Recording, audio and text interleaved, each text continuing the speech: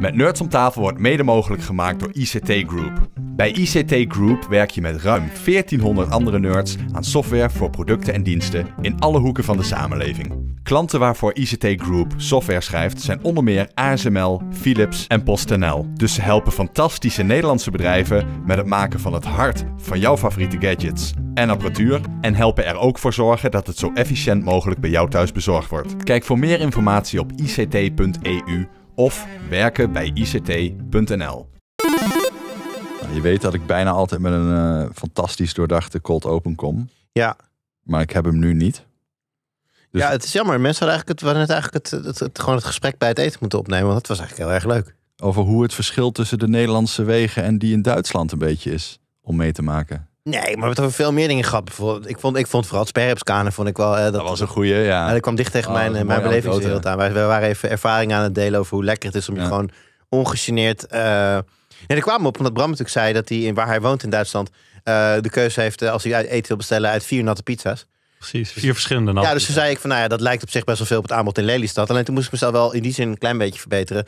Dat de beste spareribs die ik tot nu toe gewoon thuis heb, niet de beste die ik ooit gegeten heb, want daar in restaurants heb ik wel hogere scores. Maar de beste die ik ooit thuis heb besteld, dat is deze in Lelystad. Volgens mij heet die tent de première volgens mij. En dat was echt freaking goed. En zo gingen we eventjes verhalen delen over hoe wij indulgen in onze liefde voor ribjes die je het liefst zou uittrekt. En dan... Behalve dat ik helemaal geen vlees eet. Maar nee, maar dat is jouw... het ging meer Randall en ik vonden elkaar in volledig misplaatste liefde voor vlees. Ik zou je een hele dikke knuffel en een zoen op de wang geven als we niet nog werk aan de winkel hadden. Ja, en je hebt misschien wellicht nog pizzarestjes rond je mondhoeken, dus dan hoef ik het ook geen kusje. Heb je niet, was een grapje.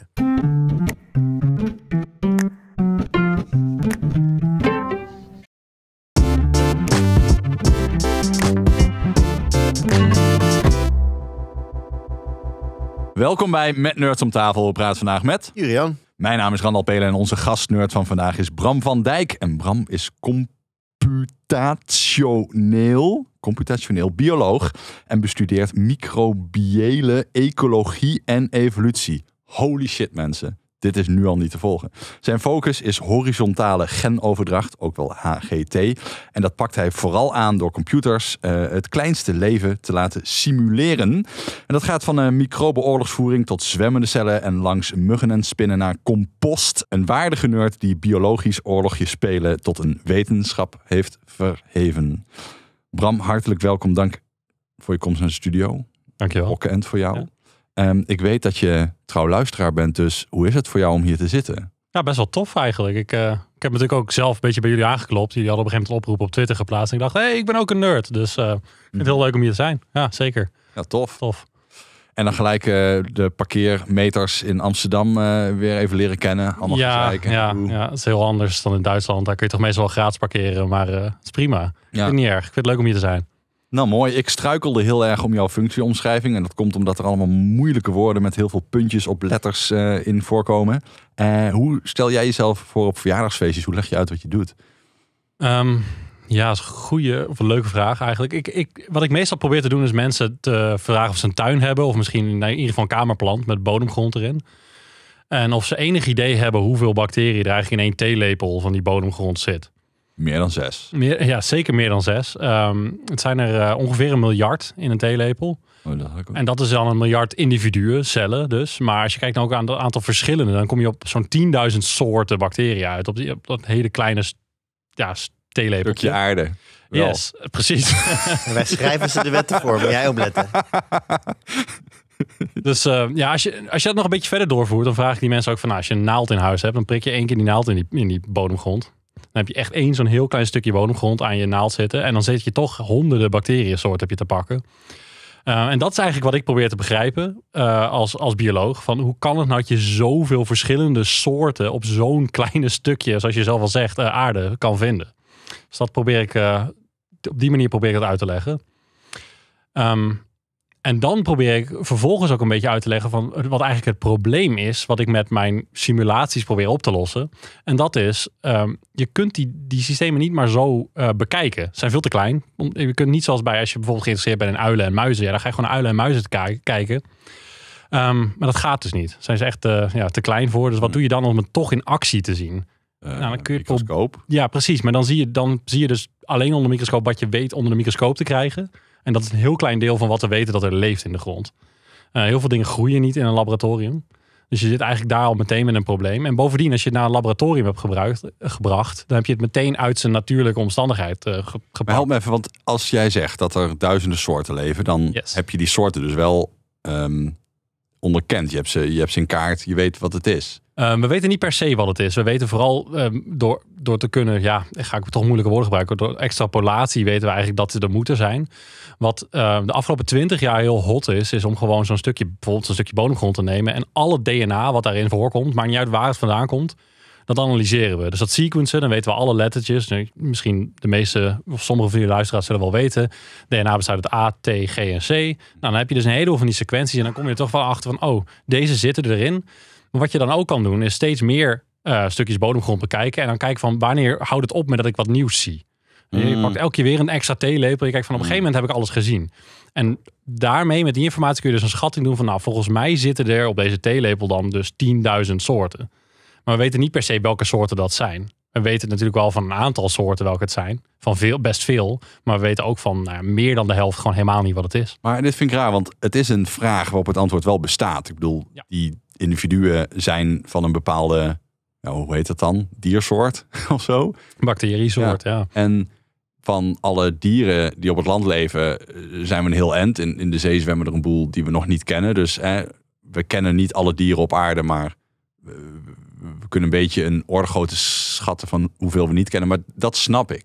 Als er een vis zo diep zwemt dat alleen James Cameron erbij kan komen, dan vat ik dat het moeilijk is om die te ontdekken. Maar een bacterie die in mijn huiskamerplant leeft, die moet ik toch op kunnen sporen. Zoals ik al uitlegde, je weet dus wel dat hij er is, maar dat betekent niet dat je hem ook bijvoorbeeld in het lab kan groeien. Soms willen ze gewoon niet. Want dan weet je niet precies wat ze waarom nodig moeten ze daar groeien? Je kunt gewoon inzoomen. Als je hem ziet, dan weet je niet wat hij doet. Dan heb je van, hier zit wel iets van een celvorm. Maar dan heb je nog eigenlijk geen idee hoe hij zich gedraagt, waar hij van houdt. Stel dat het een schaal veel groter is dan mensen die naar ons kijken alsof wij de bacteriën zijn. Die zien ons, die weten er niet automatisch hoe ze ons moeten dupliceren. Nee, doen wij zelf wel, maar dat weten zij wellicht niet. Het begrip is inderdaad... Nee, maar ze kunnen wel zien, die is voor Ajax, die is voor PSV. Ja, precies. Maar dat is op zich wel grappig dat je dat zegt. Want op dat niveau weten we dus wel een aantal dingen over die onbekende soorten. En heel vaak hebben ze al ook een soort van voorbarige naam. Van, dit noemen we dan, meestal worden die candidatus genoemd. Candidatus Saccharibacteria. En dat is van, dit is een soort van bacterie die zich ongeveer zo gedraagt. Maar we weten eigenlijk nog niet heel goed wat die is. En dan op zich, er komt een ander punt nog bij kijken. En dat is dat bacteriën veel sneller veranderen dan mensen en planten en dieren. We zijn natuurlijk heel gewend van planten en dieren. Het gaat allemaal heel langzaam, miljoenen jaren voor de evolutie.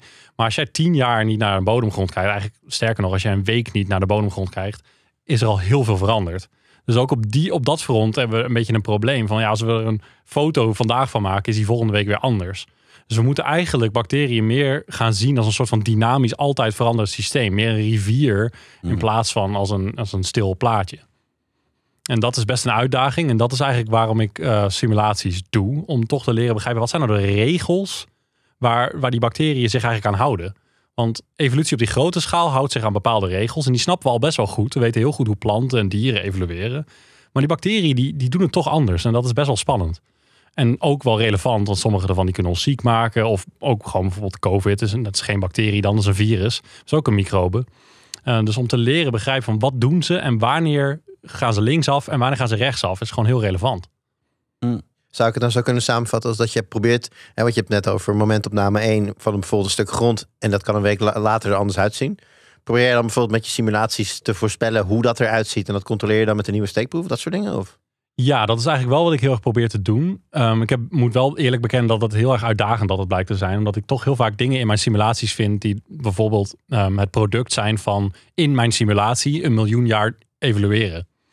Dat kun je natuurlijk versnellen, want het is een simulatie. Maar als ik dan naar het lab ga van, kunnen jullie dit even testen? Dan hebben we een probleem. Goed, tot over 1 miljoen jaar. Dus het enige wat ik dan vaak kan doen is zeggen van, als bacteriën inderdaad deze eigenschappen hebben, dan verwacht ik eigenlijk dat jullie ongeveer dit moeten zien in een bepaald simpel experiment. Maar verder dan dat is het best wel lastig. Het is een hele grote uitdaging. Maar daar komt het wel op neer. En ik wil dat heel graag. Dat is precies waar ik naartoe wil. Van kunnen we met die simulaties nou ook echt dingen over de werkelijkheid zeggen? Die echt lekker aansluiten. Waardoor we bijvoorbeeld de volgende pandemie net iets beter kunnen voorspellen wat we nou wel moeten doen en niet moeten doen. Maar je zegt, we kennen niet al die soorten bacteriën heel goed. Sterker nog, ze kunnen zo evolueren dat op den duur worden ze een nieuw dier. Mm-hmm. Elk kind vanaf de eerste klas basisschool kent de olifant, de zebra en de giraf. Zijn er een paar van grote soort bacteriesoorten die er gewoon heel veel zijn en iedereen wel kent? En dat er dan een soort van hele lange longtail is van kleinere soorten rassen? Of is het allemaal wat homogener? Nee, je gebruikt echt heel erg de terminologie die heel erg veel gebruikt wordt in dit vakgebied. De longtail, dat is inderdaad waar al die diversiteit in verstopt zit. Maar je hebt een heleboel soorten die gewoon hartstikke dominant zijn. En die lijken inderdaad ook wel stabieler. Die hebben heel stabiel gedrag. Bijvoorbeeld E. coli, dat is een bacterie in onze darmen. Dat heb ik wel eens gehoord. Ja, dat dacht ik al wel. Nou, die heeft ook wel ziektes veroorzaakt. Dus weer zo'n goed voorbeeld van als we toch beter begrijpen hoe die werkt, dan kunnen we daar toch iets mee doen. Maar dat is een waar we al echt best wel heel veel over weten. Maar ook die verrast ons nog wel eens. Dus we zitten echt in dit gebied nog met veel te veel onzekerheden. Hoe kun je, als je bacteriën nog niet snapt, terwijl die heel relatief beperkte diersoort is, dan al het idee hebben dat we mensen überhaupt begrijpen? Holy shit. Ik heb helemaal niet het idee dat we mensen begrijpen. Dat is echt een groot mysterie. Ja. Ik bedoel, mensen zijn eigenlijk echt veel te ingewikkeld. Het enige wat we bij mensen heel veel doen is gewoon boxjes maken van oké, dit mens gedraagt zich ongeveer zo. En dan heb je iemand die autistisch is en dan doen we daar een ander arbitrair boxje omheen en zeggen van nou, die hebben dan deze eigenschappen. Maar dat is ook allemaal maar een beetje raadwerk. Anderzijds zie je dat ook bij dieet bijvoorbeeld. Als je kijkt naar dieet, dan zijn er allerlei tips over. Je moet linksom, je moet rechtsom. En als je dan eigenlijk alle artikelen naleest, dus je gaat de wetenschap na, dan is het allemaal heel veel ruis eigenlijk. Het is gewoon, we zijn echt veel ingewikkelder dan we willen toegeven. Oké. Ik ga hier een gekke afslag nemen voor de luisteraar, maar jij zal hem direct herkennen, want toen we ons aan het voorbereiden waren op deze aflevering, toen dacht jij, nou weet je wat, hold my beer. Ik typ even 2 A4'tjes vol met een paar steekwoorden die je wellicht kunt gebruiken. En het viel me op dat er een soort spanningsboog in zat die ik niet had aanzien komen, maar verrassend kloppend bleek te zijn. Je begon dat relaas eigenlijk met uitleggen wat een computer eigenlijk is. Kun je ons proberen mee te nemen door dit verhaal? Om dan, ik beloof het, we komen zo meteen weer terug bij die simulatie. Ik weet eigenlijk niet in hoeverre ik heb in dat verhaal uitgelegd wat een computer is, maar wel heel erg hoe ik computers zie, zou ik eigenlijk willen zeggen. Dat klopt. We doen eigenlijk, als ik kijk naar het maatschappelijk niveau, doen we eigenlijk 2 dingen heel erg met computers. We hebben de entertainment-industrie en die maakt films, special effects, videogames, fotografie. En daar gebruiken we heel veel computers voor om dat gewoon zo mooi mogelijk te maken. En anderzijds, als je kijkt naar het professioneel gebied, zie ik dat we heel veel data opslaan. Heel veel voorspellen over die data. Dan doe ik vooral denken aan Twitter-algoritmes en dergelijke dingen. Maar ook analyseren, hè? Lekker draaitebelletje. Ja, precies. Of een grafiek. Precies. Maar waar we computers eigenlijk weinig voor gebruiken, is dus inderdaad simulaties. Die dus zeggen van oké, we hebben al die componenten, al die data. We weten van alles over allerlei puzzelstukjes. Maar wat nou als we die eens allemaal bij elkaar in een bak gooien en we laten ze allemaal met elkaar omgaan zoals wij denken dat ze met elkaar omgaan? Wat gebeurt er dan eigenlijk? En dit sluit ook een beetje, denk ik, toch wel aan op jouw vraag eerder. Van ja, hoe kan het nou toch dat we toch zoveel weten en dat het toch allemaal zo moeilijk is? Het is eigenlijk gewoon zo dat een simulatie kan je heel vaak verrassen, zelfs als je hem zelf hebt geschreven. En dit is eigenlijk een beetje de omkering die je moet maken in je hoofd. Het betekent, als je zelf een programma hebt geschreven, betekent niet dat je weet hoe die werkt. Dat is helemaal niet waar. En de bedenker van de computer, Alan Turing, heeft daar ook over geschreven. Die heeft, dat is niet de enige bedenker van de computer, maar goed, hij is er wel heel erg bekend mee geworden, omdat hij toch wel min of meer in zijn eentje een heel groot deel van de oorlog heeft gestopt. Door het ontdekken van de digitale computer. We gaan nog een keer een lans breken voor Charles Babbage. Maar ja, niet deze aflevering. Eigenlijk, daar wou ik eigenlijk dus niet op ingaan. Maar Alan Turing is ook gewoon een beetje een held, omdat hij ook homoseksueel is. En dat vind ik dan leuk of zo, weet ik niet. Het is sowieso een held, dat staat buiten kijf. Ja, 100%. En dat is natuurlijk schandalig afgelopen. Maar ja, zeker. Wel een mooie film ook gemaakt. Ook een hele mooie film, vaak een hele goede acteur ook. Maar hij erkende dit dus meteen. Hij had meteen door, wat computers eigenlijk de hele tijd doen, is mij verrassen. Ik schrijf een programma die volledig deterministisch is. Dat wil zeggen, er zit helemaal geen ruis in. Maar toch Als je hem kan 10 ik keer niet... draait, komt er 10 keer dezelfde komt 10 keer hetzelfde uit. Ja, precies. Maar toch kan ik niet altijd goed voorspellen wat hij doet. Want wat hij dan zei, van nou, als ik maar het begin een klein beetje varieer. Dus ik verander niet de regels, maar ik verander de beginstaat van mijn programma een heel klein beetje. Dus ik zet 1 poppetje iets naar links of naar rechts. Zo bij wijze van spreken. Dan pakt alles helemaal anders uit.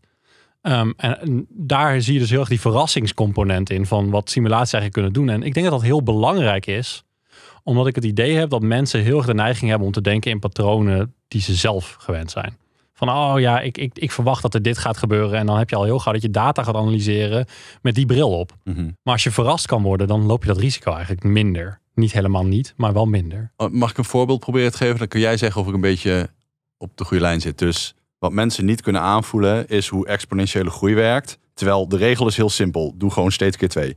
1 keer 2, 2, 4, 6, 8, 16, 32, 64, 128. De regel is gewoon doe keer 2, punt. Hele simpele regel. Ja. Maar mensen kunnen niet aanvoelen hoe alle Jezus groot dat getal is bij stapje 20. Ja. Daar raken mensen helemaal de kluts kwijt. Ja, ja. Terwijl voor zo'n computer dat relatief eenvoudig is. In die zin hij hoeft het alleen maar uit te voeren.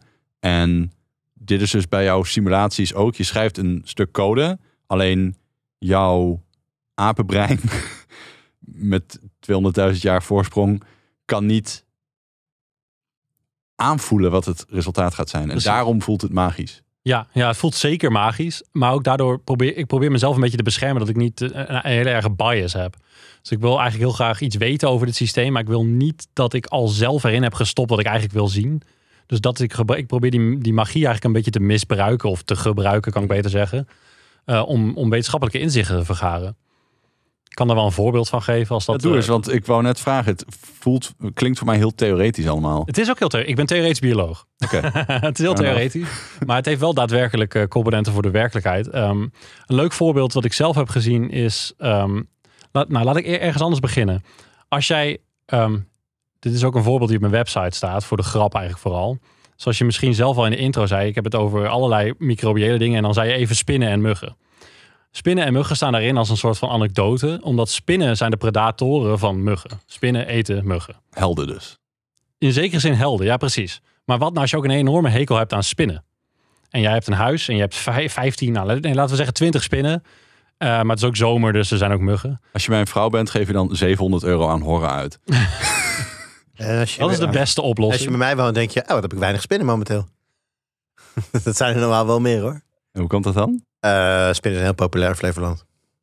Populair, ja. Ja, nee, de meeste steden ook. Nee, maar het zijn er gewoon best wel veel. Ik denk als je mijn huis helemaal goed zou doorzoeken, dat er wel meer dan 20 in zitten. Dat geloof ik. Oh ja, maar jij zei, wat zijn er weinig spinnen nu? Als er bij mij 20 spinnen zouden zitten, zou ik denken, dan zijn er weinig spinnen bij mij. Valt wel mee, vind jij? Ja, nou goed. Maar dat maakt verder niet uit. Nou ja, 20, oké, laten we dan 50 zeggen. Het maakt eigenlijk niet zoveel uit. Maar het punt wat ik wou maken is, misschien heb je meer een hekel aan spinnen, omdat je nog niet door hebt dat er ook muggen zijn. Dus je denkt, nou weet je wat, ik vang allemaal spinnen weg. Dan heb ik minder spinnen. En wat dus theoretische biologie voorspelt, en dit is ook echt aangetoond, is wat enige effect wat je dan krijgt, is niet minder spinnen, maar meer muggen. En dat is dus alweer zo'n voorbeeld waar je denkt, maar waarom dan? Maar als je er iets langer over nadenkt, ja natuurlijk. Want je haalt de predatoren van die muggen weg, dan krijg je enorm veel extra muggen, waar dan die andere spinnen, die dus nog wel, die net niet dood zijn gegaan, weer op kunnen eten en gewoon weer teruggroeien. En uiteindelijk zit je gewoon eigenlijk met hetzelfde probleem. Behalve dat je een hele lange fase hebt gehad waarbij je hele huis zat vol met muggen, kom je uiteindelijk weer terug bij af. En dat is een grappig, counterintuïtief voorbeeld wat ik dus gebruik. En dat is ook de reden dat ik die spinnen en muggen op mijn website heb staan. Eigenlijk staat er helemaal geen context. Er staat daar volgens mij zoiets van, oké, mensen doden spinnen en spinnen eten muggen. En dan staat er veel plezier. En de rest van die simulatie leg ik helemaal niks uit. Ja, dus heb je van die slidertjes, toch? Ja, precies. En daar kun je dus een beetje zelf uitproberen. En dat je daar dus inderdaad ziet dat als ik een hele erge hekel heb aan spinnen, dat ik dan vooral meer muggen krijg als ik spinnen ga zitten weghalen in die simulatie. En dat is een beetje een grappig inzicht waar je niet meteen aan denkt. Nee, dat denk ik zeker. Lijkt me mooi als je de parkiet uitlegt dat je een parkiet hebt die vrij rond mag vliegen in huis. Dan zijn die spinnen ook snel weg. Oh zo, ja. Ja, ik weet niet. Ik heb wel zoiets van hoe minder spinnen, hoe beter. Maar muggen, die zou ik helemaal niet goed trekken. En ja, dus dat is de oplossing. Als je minder spinnen wil, moet je de muggen weghalen. Heb je minder muggen en minder spinnen. Ja. Dat werkt wel. Ik had trouwens wel een keer... Moet je wel heel erg hevig spinnen wegslaan. Of muggen, sorry. Ligt eraan waar je woont, denk ik. In Pleun heb ik echt heel erg veel muggen. Waar ik nu woon in Duitsland is naast een meer. Het is echt ellende. Ja, dan ben je fucked. Ja. Maar het verbaast me. Ik heb een keer de kruipruimte van mijn huis opengemaakt. Nadat ik er iets meer dan 5 jaar woonde. En dat had ik nog nooit gedaan. Dus het was een beste uitdaging. En toen kwam ik erachter dat er echt zo'n soort best wel dikke laag piepschuim zit. Want moderne huizen isoleren ze blijkbaar zo. En dan kom ik daaronder en I kid you not. Nou, je ziet zwarte leegte, dus ik doe er een lampje in. Zitten gewoon spinnen. Ja, hoe dan? Wat de fuck eten die hier? Ziet er gewoon uit alsof je daar niet kan wonen, zeg maar. Dus die spinnen zijn best wel Er zit ook heel veel duisters waarschijnlijk. Of duisters, ik bedoel, heel klein, wat je dus niet ziet. Wat ze gewoon wel kunnen eten. Ja, waarschijnlijk. Mijten en dergelijke dingen. Maar oké, dus we gaan even terugpakken. Die spinnen en muggen is een simulatie waar je aan sliders kunt draaien. En dit is weer een voorbeeld van wat jij noemde. Je kunt het systeem wel schrijven. Ja. En die sliders programmeren lukt ook. Maar dan voorspellen wanneer welke uitkomst komt, dat lukt niet. Maar jij moet zo vaak met die sliders hebben gespeeld dat je ongeveer weet wat optimaal is. Ja, precies. Dat is ook een beetje de grap wat mensen over deze systemen zeggen. Dat als je ermee leert spelen, dat je dan een intuïtie erover krijgt die nieuw is. En als je die dan eenmaal hebt, dan kun je wel echt voorspellingen doen. Dus als we nu en dan zijn mensen dus ook gaan meten over predatoren en prooi. Van, werkt dit nou echt zo? En het lijkt dus inderdaad wel echt zo uit te pakken dat dit is de interactie. Alle verrijking, zogezegd, gaat uiteindelijk in de bovenste laag van de voedselketen zitten. Dus bijvoorbeeld ook als je naar een bos zou lopen en je denkt, ik hou heel erg van konijnen, ik ga konijnen bijvoeren. Dat enige effect wat je dan hebt is dat je dan meer vossen gaat maken. Dus dat is eigenlijk dezelfde component weer, waarbij je... Alleen dat duurt wat langer. Bij bacteriën kan dit in een week. Precies. En de spinnen en muggen gaat het net snel genoeg om de grap te maken, zou ik zeggen. Maar inderdaad bij die vossen, dat duurt te lang. Ja. Maar dan zeg je, je hebt dus een hele tastbare voorbeeld op je website staan. Maar je zegt net van, voor jouw gevoel wordt hier te weinig mee gedaan nog. Aan wat voor soort toepassingen denk je dan? Want jij denkt vanuit de theorie over na. Ik probeer het praktisch te maken. Op welke sectoren, wat voor dingen zouden hier baat bij hebben om hier meer mee te doen? Ik zou vooral denken aan innovatie. Dus bijna elk bedrijf, maar ook wetenschap heeft heel erg nodig dat er geïnnoveerd wordt. Dat je nieuwe ideeën krijgt. En omdat deze simulaties dus heel erg die verrassingscomponent hebben, denk ik dat het heel belangrijk is om gewoon allerlei dingen te simuleren binnen de innovatiebranche bijvoorbeeld. Om gewoon nieuwe ideeën te krijgen. Van, misschien is eigenlijk dit een veel beter idee. En dat hadden wij met ons apenbrein helemaal niet bedacht. Dus dat zou ik eigenlijk de meest directe toepassing vinden. Want het is wel zo dat mijn simulaties, maar ook heel veel simulaties in biologie zijn niet per se realistisch. Dat is het hele doel niet. Het hoeft er niet echt uit te zien. Het is meer het doel om ideeën te maken. Van, hadden we nog iets over het hoofd gezien wat we niet onmiddellijk zelf hadden bedacht. En toch lijkt het me lastig dat je op den duur altijd die vraag wel zal krijgen. Want ik weet nog dat we een aflevering hebben gemaakt met Auke Hoekstra. En dat die energiesystemen gaat simuleren. En hij is ook de eerste die zegt van, dit systeem is natuurlijk niet alomvattend. Maar je kunt wel een beetje gaan spelen met wat gebeurt er nou met bepaalde hoeveelheden zonne-energie en dergelijke. En zijn truc was dan om beleidsmakers inderdaad zoveel mogelijk zelf met die slidertjes te laten spelen. Precies dat effect wat jij nu net zegt. En ik denk dat die man zo 20 van die Eureka-momenten uit zijn mouw kan schudden. Ja. Dus jij hebt er waarschijnlijk ook een aantal. Ik heb er wel een boel, ja. Het is alleen meer dat die van mij heel erg op mijn vakgebied van microbiële evolutie toepassen. Dus dat ik een beetje voorzichtig ben met die allemaal gaan uitratelen. Maar ik kan er wel eentje doen. Die misschien een klein beetje intuïtief is. En dat is dat mensen, dieren, planten, bacteriën hebben allemaal in hun DNA zelfreplicerende stukjes DNA zitten. Dus in jouw DNA zitten stukjes DNA die zichzelf proberen te vermenigvuldigen gewoon terwijl jij leeft. Is dat hoe je kanker krijgt? Daar kun je dus inderdaad kanker van krijgen. Een van de oorzaken van kanker is inderdaad dit fenomeen. Dat heet de transposons, heten die beestjes. Het zijn dus zelfreplicerende stukjes DNA. En de intuïtie is eigenlijk, als ik zelfreplicerende stukjes DNA in mij heb, dan zal mijn genoom, dat wil zeggen mijn totale DNA-hoeveelheid in een cel, wel toenemen. Toch? Want hoe anders? En het blijkt nou zo te zijn, dat komt uit een van mijn simulaties, die ik vorig jaar heb gepubliceerd, dat bij bacteriën compleet andersom gaat. En dat bacteriën juist veel kleinere genomen krijgen door die zelfreplicerende stukjes DNA. Nou, dan moet je dus eigenlijk al wat extra uitleg bij hebben. Want je kijkt me inderdaad nu vreemd aan van hoe kan dat dan? Ja. En daar zitten allerlei ingewikkelde feedbacks in. Hij is zichzelf aan het comprimeren of zo? Hij is precies, dit heb je heel goed. Hij is zichzelf aan het comprimeren. En het doel is, als ik heel gecomprimeerd ben en mijn genoom is heel compact, dan is alles in mijn genoom is een heel belangrijk gen. Ja. Dus allemaal hele belangrijke informatie. Dus elke keer als zo'n transposon zich probeert te repliceren, wat gebeurt er dan? Gaat er iets stuk. Dan denk je, waarom is dat goed? Kan het niet goed zijn als je jezelf stuk maakt? Maar nou blijkt het dus, als je bacteriën hebt, die leven heel veel in groepen. Als je ze in ruimtelijke structuur ziet, dan leven ze in groepen. En als jij dus degene bent die zichzelf opoffert, zodat die transposons zich niet kunnen repliceren, dan offer je jezelf eigenlijk op voor de groep. En dan wordt de groep sterker. Dus zoals ik al zei, dat wordt echt meteen ingewikkelder, omdat ik nu dingen moet gaan uitleggen over mijn vakgebied.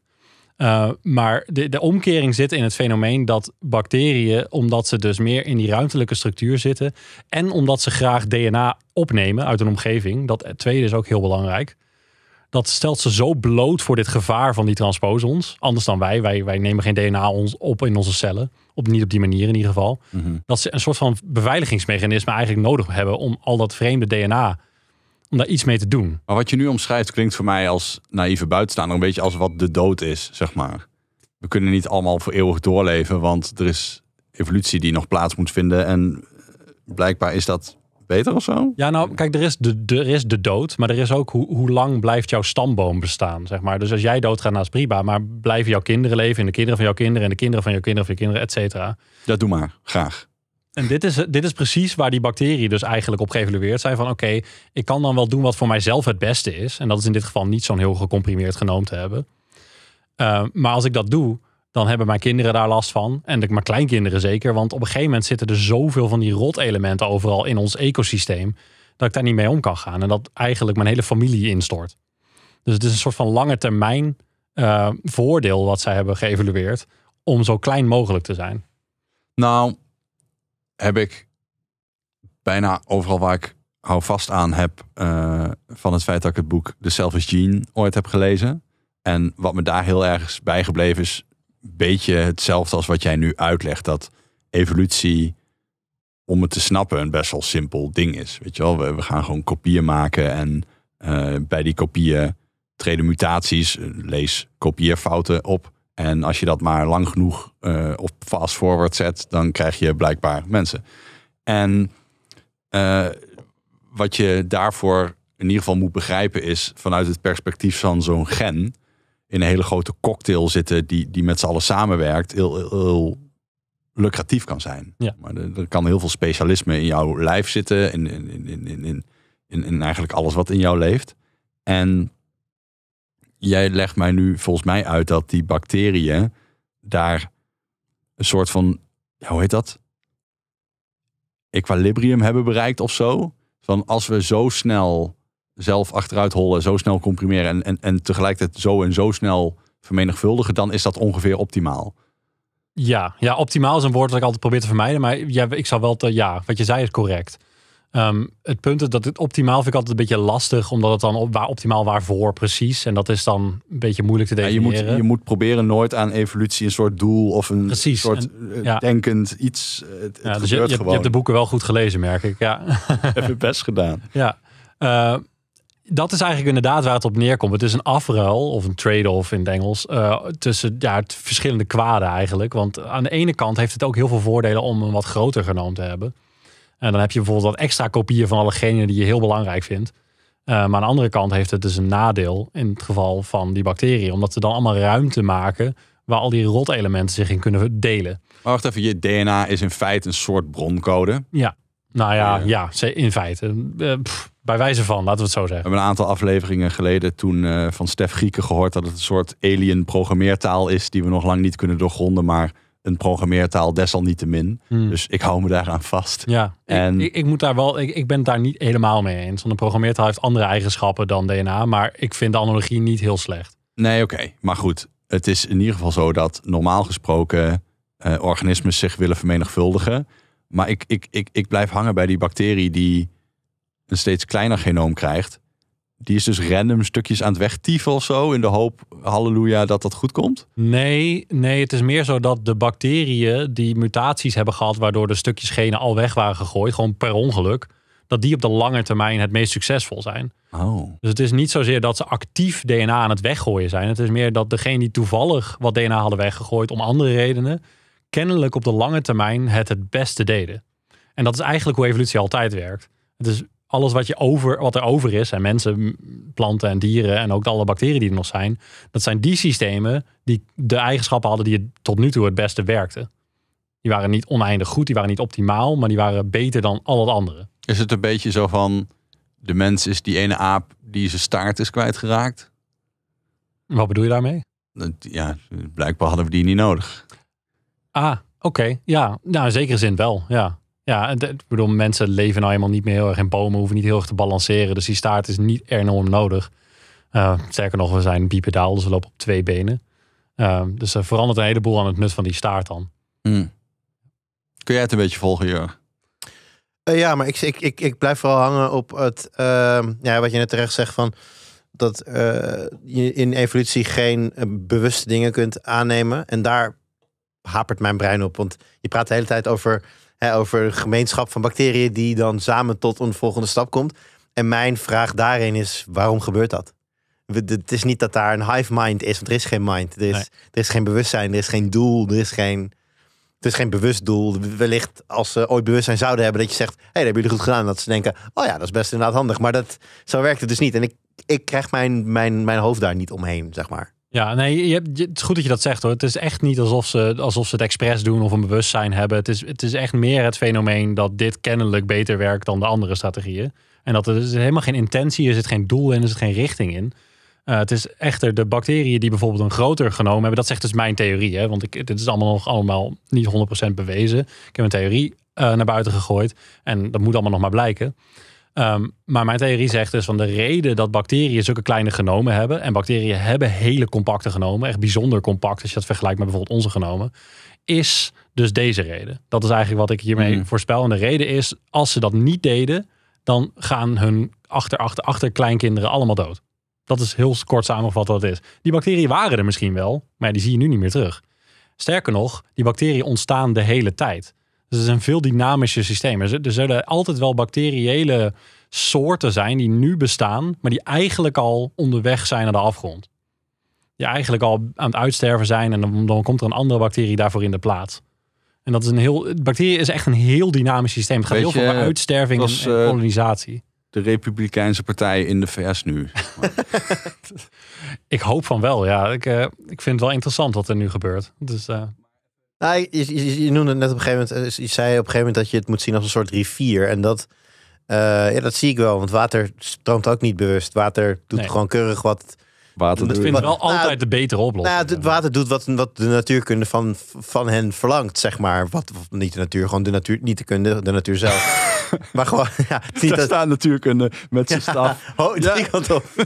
Nee, maar gewoon, je weet het, de zwaartekracht, weg van de minste weerstand, daar gaat water naartoe. Dus het is een beetje, als je dan water weghaalt, dan komt er heel snel ander water. Het staat daar niet, het komt ergens anders vandaan. Maar precies, maar dat is wel helemaal goed. In die manier visualiseer ik het in mijn hoofd een beetje, zeg maar. Maar dit is zeker niet een van mijn betere... Ja, je moet ook begrijpen, er is een reden dat dit een wetenschappelijk vakgebied is. Ik bedoel, je moet er heel veel over lezen en dan krijg je er wat meer intuïtie voor. En daarom was ik ook een beetje terughoudend met dit voorbeeld geven. Omdat ik al een beetje bang ben dat het ingewikkeld of te technisch wordt. Wat lief. Ja, je zit wel met nerds om tafel. Rando is heel slim. Ja, maar tegelijkertijd wil ik inderdaad ook een beetje oefenen met het beter uitleggen van dit soort dingen. Want ik vind het wel echt moeilijk. Dat moet ik eerlijk bekennen. Het zijn ingewikkelde systemen. Ik weet ook zeker dat er heel veel luisteraars dit gewoon woord voor woord volgen en al lang bezig zijn met jullie moeten dit vragen. Ik weet dat Margriet Palm luistert. Die heeft het allemaal gevolgd. Die gaat helemaal los. Maar even voor Jur, want kijk, één ding dat mij heel erg is bijgebleven uit Selfish Genius, een soort van voorbeeld dat het voor een deel is het ook gewoon een semantische discussie. Bijvoorbeeld die giraf. Als jij zegt, die giraf heeft een lange nek geëvolueerd zodat hij bij die blaadjes hoog in de boom kan. Ja, technisch gezien niet juist. Want er is geen enkele giraf geweest die dacht, nou, laat ik een baby krijgen met een lange nek. Ja, daar komt hij dan. Even een baby met een lange nek. Maar het is andersom. De dieren die een steeds langere nek kregen, zijn degene die toevallig beter bij die blaadjes konden. En daarom hebben ze zich kunnen kopiëren. En daardoor hebben ze een lang... Dus het is niet dat ze in de boom klommen met een tand aan die bladeren zijn gaan hangen en dat het lijf gewoon naar beneden... nu een kind verwekken. En naar beneden... En om dat terug te koppelen aan het water... Dus maar semantisch gezien is dat dus onjuist. Je kunt niet zeggen, hij heeft een langere nek geëvolueerd omdat hij bij die blaadjes wilde. Dat is niet zo. Maar evolutie is nooit volgens mij nooit een bewust proces. Nee. Er is nog nooit iets geweest dat zich bewust heeft geëvolueerd in wat dan ook. Nou, er zijn wel wat van die hondjes met hele korte snuitjes die de mensen heel bewust Dat hebben die hondjes niet zelfbewust gedaan. Dat klopt. Dat is wel evolutie, maar niet door natuurlijke selectie. Dat is artificiële selectie. Maar ik vind het wel grappig. Die giraffe die je net noemt, dat kan het nog wel iets versimpelen. Moet je je nu voorstellen dat elke dag er de hele tijd giraffen met korte nekken worden geboren. Dan weet je gewoon wat er met die gaat gebeuren, toch? Het gaat gewoon niet goed. Die passen helemaal niet en die kunnen niet bij het eten. En dat zie je dus ook bij die bacteriën. Ze zijn wel de hele tijd de goede en slechte uitvindingen worden de hele tijd gemaakt. En degene die het doen, die doen het. En degene die het niet doen, doen het niet. Er was een keer zo'n experiment met een heleboel van die reageerbuisjes. En volgens mij zat er suiker in en een of andere bacterie. Maar er zat ook een andere stof in. Dat was ongeveer 50-50. Dan gingen ze kijken naar hoeveel generaties komt een van die buisjes erachter dat ze die andere stof ook kunnen gaan vreten. En dat konden ze heel goed meten, want dan explodeerde opeens het aantal bacteriën dat daarin leeft. En dat vind ik wel fascinerende experimenten, omdat als je lang genoeg wacht, deed elk buisje dat uiteindelijk.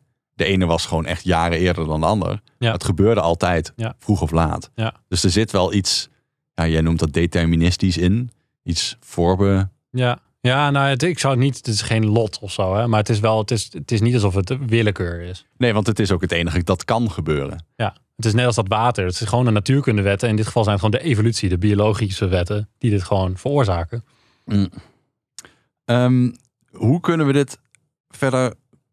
Laten we het even hebben over het vakgebied. Hoeveel mensen zijn hiermee bezig? Want het voelt voor mij in dit gesprek nu alsof we best wel hopeloos achterlopen in deze wetenschap. Terwijl, althans, er is nog heel veel te leren. Terwijl ik dat niet had verwacht. Ik had verwacht, die bacteriën, die snappen we wel. Dan kun je lekker in een lab de rest van je leven mee gaan zitten klootviolen. Er zijn vast genoeg mensen die dat al heel veel hebben gedaan. Ja, ik vind dat vreemd. Ik denk dat er heel veel wetenschappers zijn die hun bacterie zo goed begrijpen dat ze de indruk geven van, dit hebben we helemaal door. Dat experiment waar je net naar verwees, daar is een vergelijkbaar experiment van Richard Lenski. Die is in 1988 begonnen met, wat jij zei, met die reageerbuis met suiker erin. En gewoon de hele tijd elke dag die bacteriën weer een nieuw flesje met suiker geven. Dat doet hij dus nu al 35 jaar. En je kunt wel zeggen dat Richard Lenski en alle mensen die met hem samenwerken weten heel goed wat hun bacteriën doen. In het lab, in die flesjes, bij die temperatuur. En dat is waar het probleem zit. Ik wil heel graag weten, en dit is waar mijn liefde voor die simulaties eigenlijk vandaan komt. Ik wil zien wat er in de bodem gebeurt. Wat gebeurt er in een ecosysteem, bij een plant? En wat gebeurt er in jouw darmen? En je kunt jouw darmen niet onder de microscoop leggen. En zelfs als dat lukte, dan hebben we geen beeld van jouw darmen. Ja, nee, maar bij mij komen nu die spare ribs terug. Dus... Ja, oké. Goed, ga verder. Overigens waarschijnlijk veel impact op je darmflora, maar dat is een heel ander punt. Als je heel veel spare ribs eet. Ja. Ik op een gegeven moment had ik door tijdens mijn masteronderzoek. Dit is eigenlijk een van de weinige manieren dat we echt dit systeem toch een beetje kunnen zien. Het is niet echt, maar dat moet dan maar. Dan is het maar niet echt. Het is in ieder geval wel echte evolutie, want ik programmeer gewoon een evolutionair algoritme. Er is niets neps aan. Ik zeg gewoon, er zijn een klein beetje mutaties, er is selectie op bepaalde types en ik kijk gewoon waar het naartoe gaat. Dus dat is allemaal echt. Maar de biologie is nep, in zekere zin. Er is geen biologie in mijn computer. Maar ik heb toch het idee dat ik er een beeld bij krijg van wat er eigenlijk in de bodem gebeurt. En dat is een beetje de grap. In de bodem, zeker in de bodem, gebeurt heel erg veel. Hoeveel complexer is dat in werkelijkheid dan jij kan simuleren? Veel complexer. Dat is echt veel te complex om te simuleren nog. Daar zijn onze computers echt niet toe in staat. Nog niet. Maar heb je een soort feeling bij hoeveel parameters dat zouden zijn? Nee. Kijk, een leuke simulatie kan al zijn bij 2 slidertjes in mijn browser. Mm-hmm. Maar in werkelijkheid is het natuurlijk een soort ontelbaar aantal slidertjes. Ja, zeker. Het doel voor mij persoonlijk is niet om het zo realistisch mogelijk te maken. Omdat als we het zo realistisch mogelijk kunnen maken, dan komen we uiteindelijk uit bij een systeem wat je net zo goed in het echt zou kunnen bestuderen. Wat even ingewikkeld is, waar je net zo weinig mee kan eigenlijk. En dan wordt het toch heel moeilijk om het te begrijpen. Bovendien is het dan op dat moment zo langzaam dat je om een microseconde te simuleren een jaar op je computer moet draaien op een high-performance computing cluster. Nou, dat is natuurlijk gewoon zonde. Dus ik denk dat dat nog wel even ver weg is. En of het het doel is, weet ik ook niet. Ik denk dat het doel van wetenschap is toch vaak om een goede versimpeling van de werkelijkheid te geven die goed genoeg werkt. Ik bedoel, Newton's laws die waren niet helemaal correct. Dat is dus natuurkunde vooral. Maar die waren heel precies. Die kon je heel veel berekeningen mee doen. Je kwam heel ver met de berekeningen van hoe precies de planeten bewogen. Maar daarna kwam op een gegeven moment toch Einstein die zei van ja, wacht eens even. Maar er zit eigenlijk een veel breder begrip omheen. En het is nog net iets ingewikkelder dan dat. Maar het doel is nooit om de ultieme beschrijving te krijgen. Want dan kun je net zo goed in de echte beestjes gaan zitten prikken. Zullen we het roer even omgooien en simulatie in het kader van games beter pakken? Dan hebben we Jurrian weer helemaal bij de les. Hey, hallo. En dan weten we dat we op Margriet kunnen vertrouwen om straks nog wat leuke vragen te stellen om terug te pakken op jouw echte vakgebied. Jij vertelde eigenlijk dat jij een aantal games speelde waarin je die simulatie eigenlijk het meest interessante component vond. Ja, kennelijk ben ik gewoon heel erg geobsedeerd met simulaties. En dat zie je helemaal terug in mijn gamegebruik. Een van de favoriete games die ik de afgelopen paar jaar veel te veel tijd in heb gestopt, heet Satisfactory. Ah ja, dat is dus een beetje heel populair. Ja, dat is een fabriekbouwspel. Het klinkt echt enorm saai als ik het nu zo zeg. Maar het is heel bevredigend. Dus het is echt heel satisfactory. Haha, de titel van het spel klopt. Maar daarin zie je dus ook meteen dat spel zo ontploft. Het heeft zo'n grote community dat mensen, de spelers, komen meteen met oplossingen die de mensen die dat spel hadden gemaakt helemaal niet hadden voorzien. En dat zie je eigenlijk in al die simulatiespellen, zie je dat terug. In Minecraft heeft ook een heel groot simulatiecomponent. En de jongste kinderen komen met de idiootste dingen en oplossingen om zoveel mogelijk koeien om te zetten in vlees met een of andere lavabak waar ze automatisch invallen. Dus je ziet meteen... nu boeren te luisteren denken, dat is verdomme een goed idee. Nee, ik zit nu te denken aan mijn zoontje dat Minecraft op zijn iPad heeft gekregen. En het eerste wat mij opvalt is, die gast die kan na een paar dagen gewoon echt lezen en schrijven met dat spel. Die loopt gewoon door de wereld alsof het niks is. Terwijl ik vind met een muis en een toetsenbord al behendig genoeg. Maar om het allemaal op een iPad te doen, nou, als je dat op je 5e begint te doen, dan gaat dat blijkbaar heel goed. Ik heb daar serieus moeite om dat te bedienen. Ja. Maar die gast die heeft dus hele mooie huizen gebouwd van goud en allemaal kamers gemaakt. Er zitten verschillende soorten dieren en allemaal losse dieren. En dan heeft hij bordjes neergezet van wilt u een dier kopen? En dan heeft hij ook prijzen. En deze kost 10 euro, die kost 5 euro. En op een gegeven moment had hij de situatie dat er een wilde vos bij zijn kippen was gekomen. En toen ging hij kijken en toen zag hij die vos een van zijn kippen opeten. En toen zei hij, die vos heeft mijn kip opgegeten. Ik zei, ja, dat doen vossen. Nou, dus ik ben bezig even in de keuken. Nou, ik denk 5 minuten later, ik kom terug. Nou, mijn oudste die heeft, I kid you not, 10 stories diep een full-blown death pit van lava gemaakt. Met middenin een klein eilandje. Daarop zitten tientallen vossen die allemaal dat lava ingeduwd worden. En ik denk echt, holy shit. Ik zeg, gast, waarom ben je al die vossen aan het doodmaken? Hij zegt, ze maken ook mijn kippen dood. Ja, toen had ik wel zoiets van, wat heb ik veroorzaakt? Het is toch, ja... Ach, dat is toch niet erger dan de hoeveelheid mensen die ik via niet afgemaakte rollercoasters naar Maas heb gestuurd in dingen als rollercoasters. Nee, dat niet, maar ik denk niet dat je toen 5 was. Nee, wel iets ouder dan dat. Maar ik vind het zo'n prachtig voorbeeld van die innovatie. Ja. Je ziet dat je hoeft helemaal niet zelf enorm... Ik bedoel, die kinderen die moeten nog van alles leren over de wereld en hoe het in elkaar zit. En komen toch met allerlei creatieve oplossingen. Wat ik dus interessant vind, want je noemt een aantal games. En je noemt dan het verschijnsel dat er vanuit de communities heel veel content komt. Wat is dan de werkelijke simulatie? Wat die game doet? Of de community die daar omheen ontstaat en wat zij maken? Wat is de echte simulatie?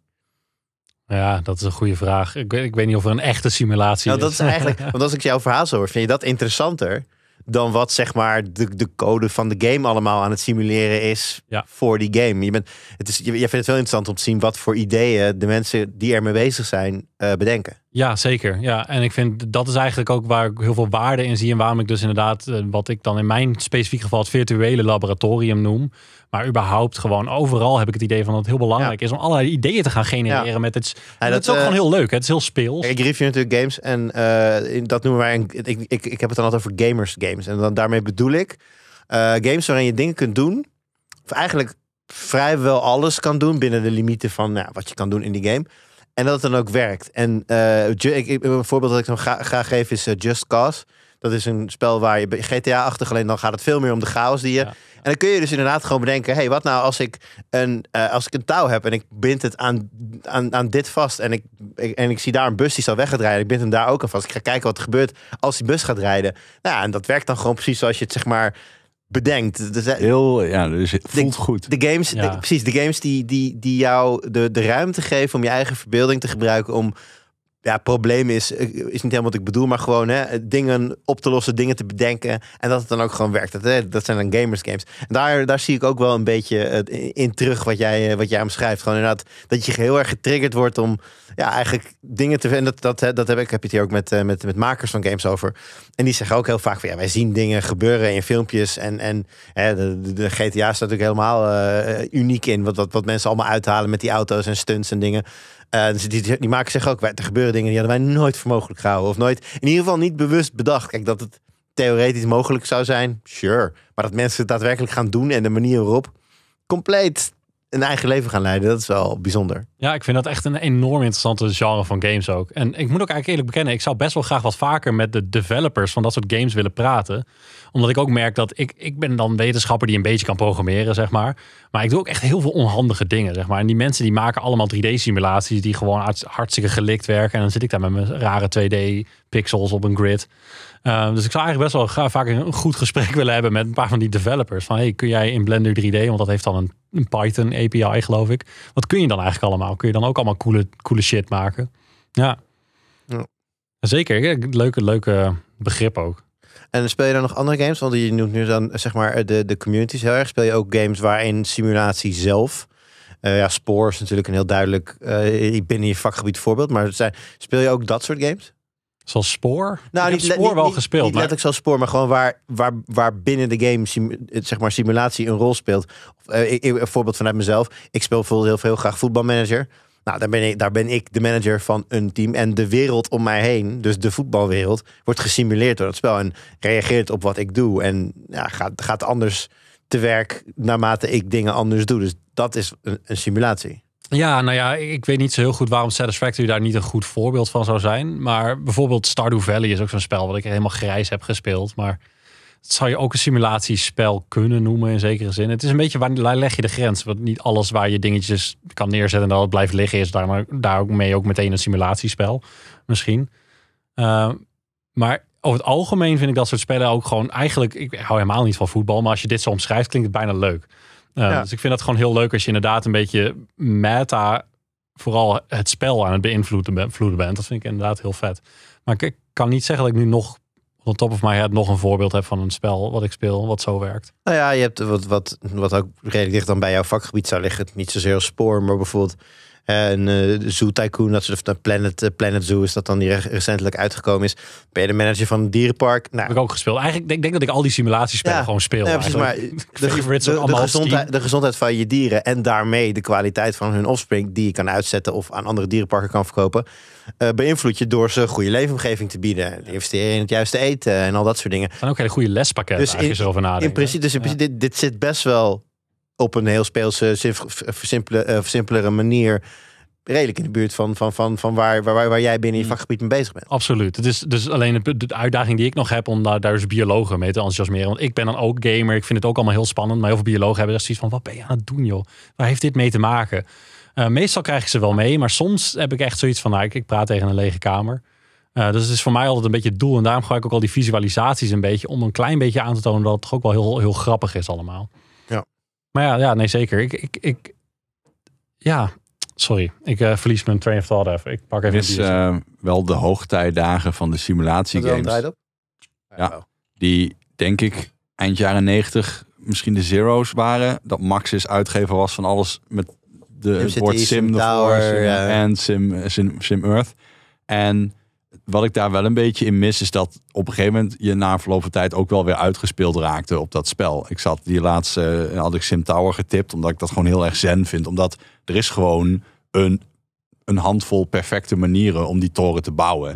En als je die gewoon volgt, dan is het elke keer perfect. Maar dan zit voor mij de rust en de bezinning gewoon in het uitvoeren daarvan. Dat is gewoon heel lekker. Het is gewoon je tuintje. Je bent het gewoon aan het doen. Klik, klik. Het is gewoon net als breien, denk ik. Ja. Gewoon rustgevend. En tegelijkertijd zijn dat ook niet echt de games waarin gekke, onverwachte uitkomsten komen. SimCity is in de kern nog steeds gewoon residential zones, commercial zones en industrie. En ja, je kunt het laten floreren en op een gegeven moment is je hele map vol en heb je heel veel geld. Klaar. niet echt een onverwachte uitkomst meer. Nee, zeker niet. Ik zie niet al die games hebben zozeer per se een onverwachte uitkomst. Maar als ik dan bijvoorbeeld kijk naar hoeveel tijd ik spendeer aan Satisfactory, er zitten echt al honderden uren in. En dan speel je daarnaast een story game, like weet ik veel, The Last of Us of zo. Mm-hmm. Dan kun je wel zeggen van, na 250 uur was ik toch wel uitgespeeld. En dan denk ik toch van, ik heb mijn geld er wel uit eigenlijk. Ja, als je dat omrekent in euro's per uur. Ja. Nou. Ja, dat is een hele andere kant van gaming als je het over de Last of Us hebt. Waar je zeker geen 250 uur aan gaat besteden. Meer ervaring. Kijk, als jij bijvoorbeeld een heel erg goed boek gaat lezen of je gaat een heel erg goede film kijken, de een zal je langer bezighouden dan de ander. Ja. Het is een hele andere manier van iets vets beleven. Waar... Ja goed, en dan is het natuurlijk iets als Factorio of Satisfactory nog weer heel anders. Want daar schrijf je natuurlijk een beetje je eigen pad. Ik denk allebei heel erg leuk. Maar net andere takken van sport. Ja. Hoe is het vakgebied als geheel? Zijn er veel mensen mee bezig? Met simuleren? Ja.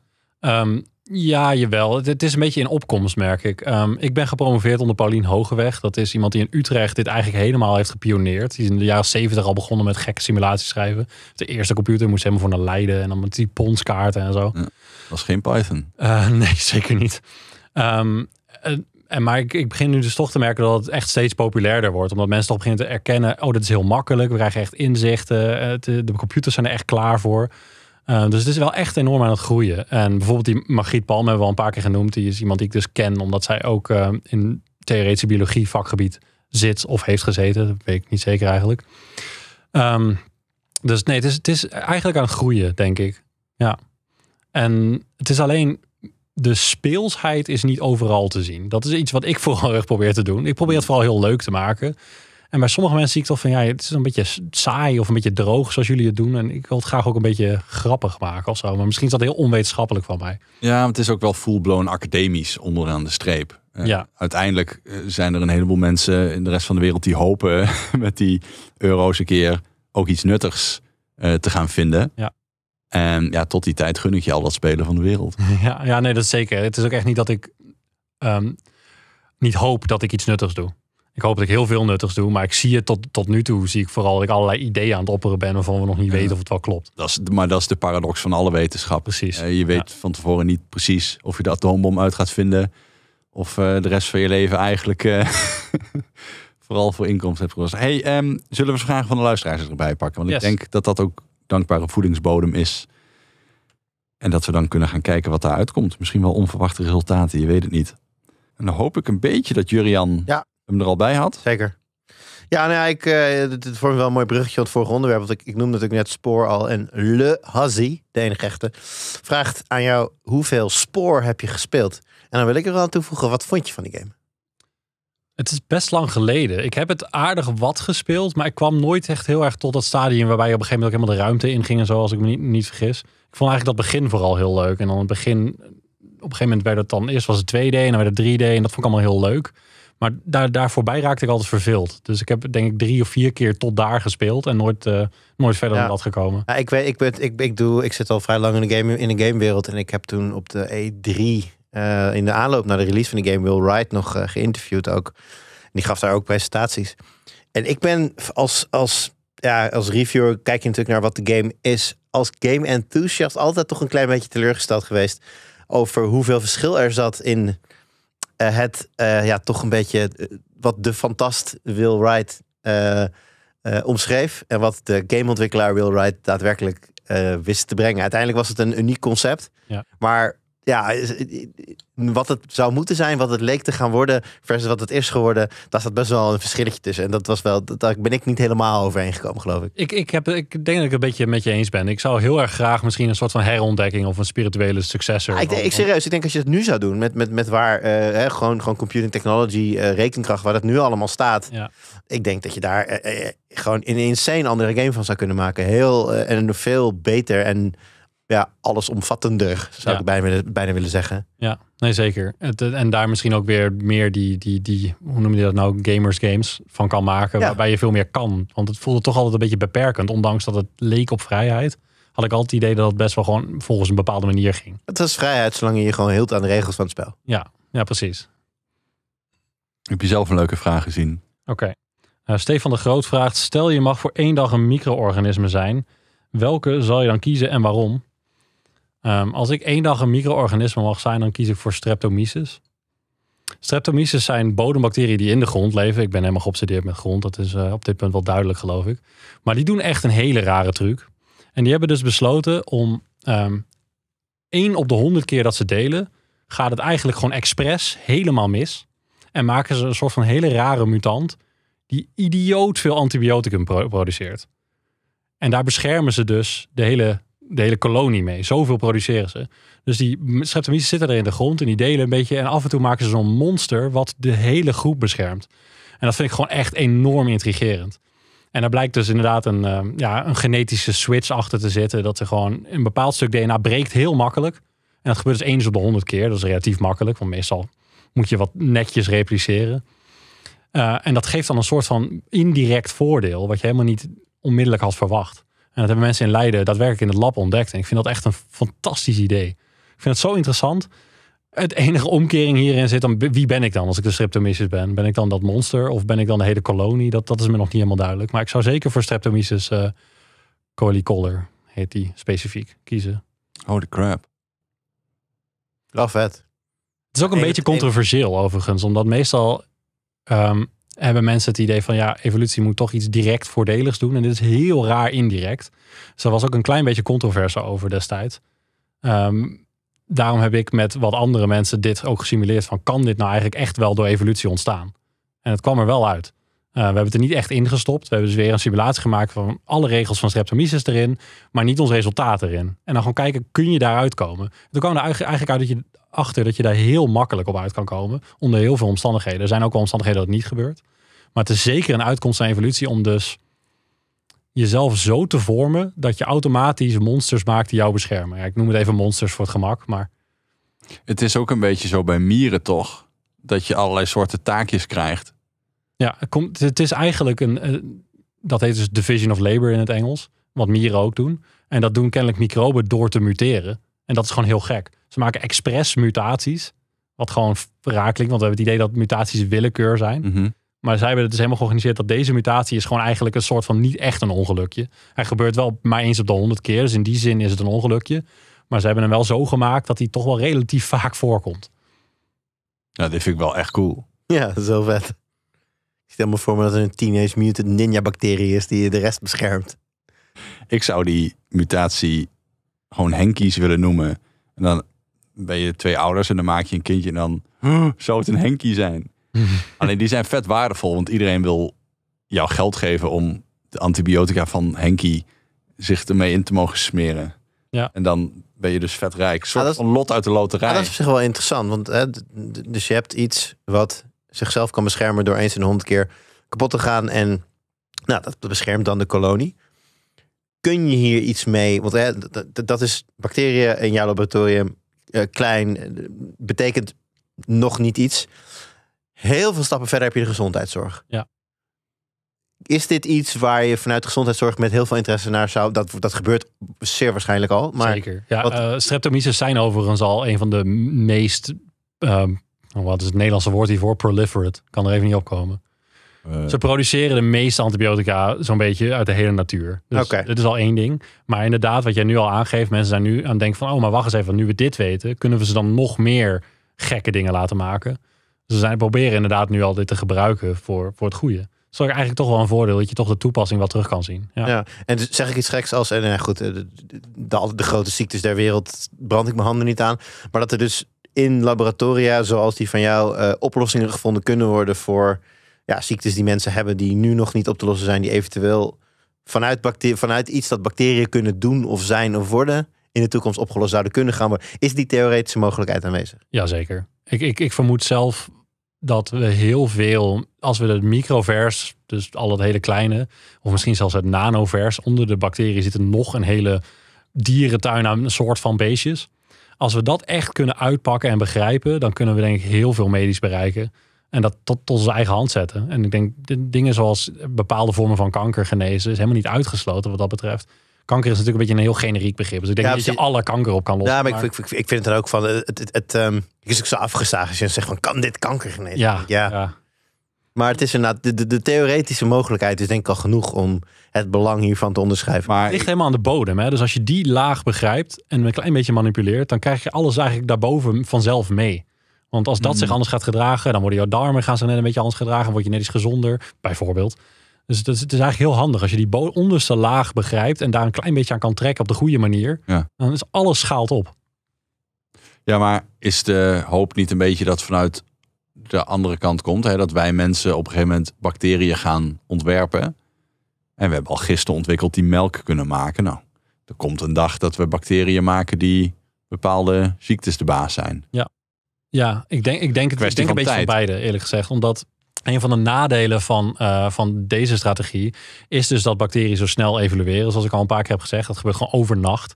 Dus dat die soorten die je hebt gemaakt ook al heel snel weer iets anders aan het doen. Ja, is. Dan heb je zo'n hele grote bioreactor met gist. En dan is de uitdaging vooral hoe zorgen we ervoor dat die gist gewoon blijft doen wat wij willen. En niet volgend jaar alweer doet wat hij zelf wil. Ja, dus je denkt, we gaan bier maken. En iedereen, nee. Ondertussen bij gist zijn we daar wel aardig uitgespeeld, geloof ik hoor. Die blijven wel lekker bier maken. Maar het is vaak wel zo dat het echt heel moeilijk is om die beesten vast te houden, zeg maar. Want het zijn bewegende systemen. Dus je probeert toch iets wat rijdt vast te houden. Is dat ook is waarom lastig. Zo'n partij als Heineken heeft dan een bepaald aangist gepatenteerd, mag niemand hebben. En dat is gewoon hun Henk. Ja, die houden ze gewoon precies zo. Ja. Holy shit. Ja, dat is. Waarschijnlijk hebben ze ook best wel een heel erg goed protocol om er dus voor te zorgen dat ze altijd een soort van moederstam hebben. Ja. Die echt precies de eigenschappen hebben van dat wat ze willen. Want als het helemaal in die bioreactor heeft gezeten een tijdje, dan is het alweer een beetje anders. Maar dan hebben ze het toch nog in de vriezer. Want gelukkig kun je bacteriën gisteren zo in de vriezer leggen. Oh, dus als je dat weet te saboteren, dan is Heineken gewoon weg. Yep. Ja, we moeten die vriezer van Heineken vinden. Daar zijn we nu. Er zijn heel veel Vlamingen die nu zeggen, oh, dat moeten we doen. Zijn we nu heel boos op Heineken terwijl we Heineken aan het drinken zijn? Dat is... Ja, plezier. Heineken Silver gaat lekker. Ja, ik vind het een top. Hashtag no spon. Top bier is ook weer zo wat. Maar goed, oké. Simon vraagt zich af. Bioreactors gevuld met eencelligen zijn vrij hip tegenwoordig. Ze willen er onder andere melk mee gaan maken. Zie jij hier een toekomst in? En wat zou het echt tof zijn om te maken? Ja, ik denk wel dat er heel veel producten die wij nu nog op een hele onbenullige manier maken, zoals melk. Als je over nadenkt hoe we dat nu doen, is gewoon echt super onhandig. Helemaal zo'n dier met een bewustzijn maken, wat dan helemaal in de wei moet lopen, kinderen moet krijgen. Die kinderen moet je dan ook nog stelen. Het is allemaal heel onhandig. Dus ik denk, zeker, ik zie er heel veel hoop in om gewoon melk in een bioreactor te maken.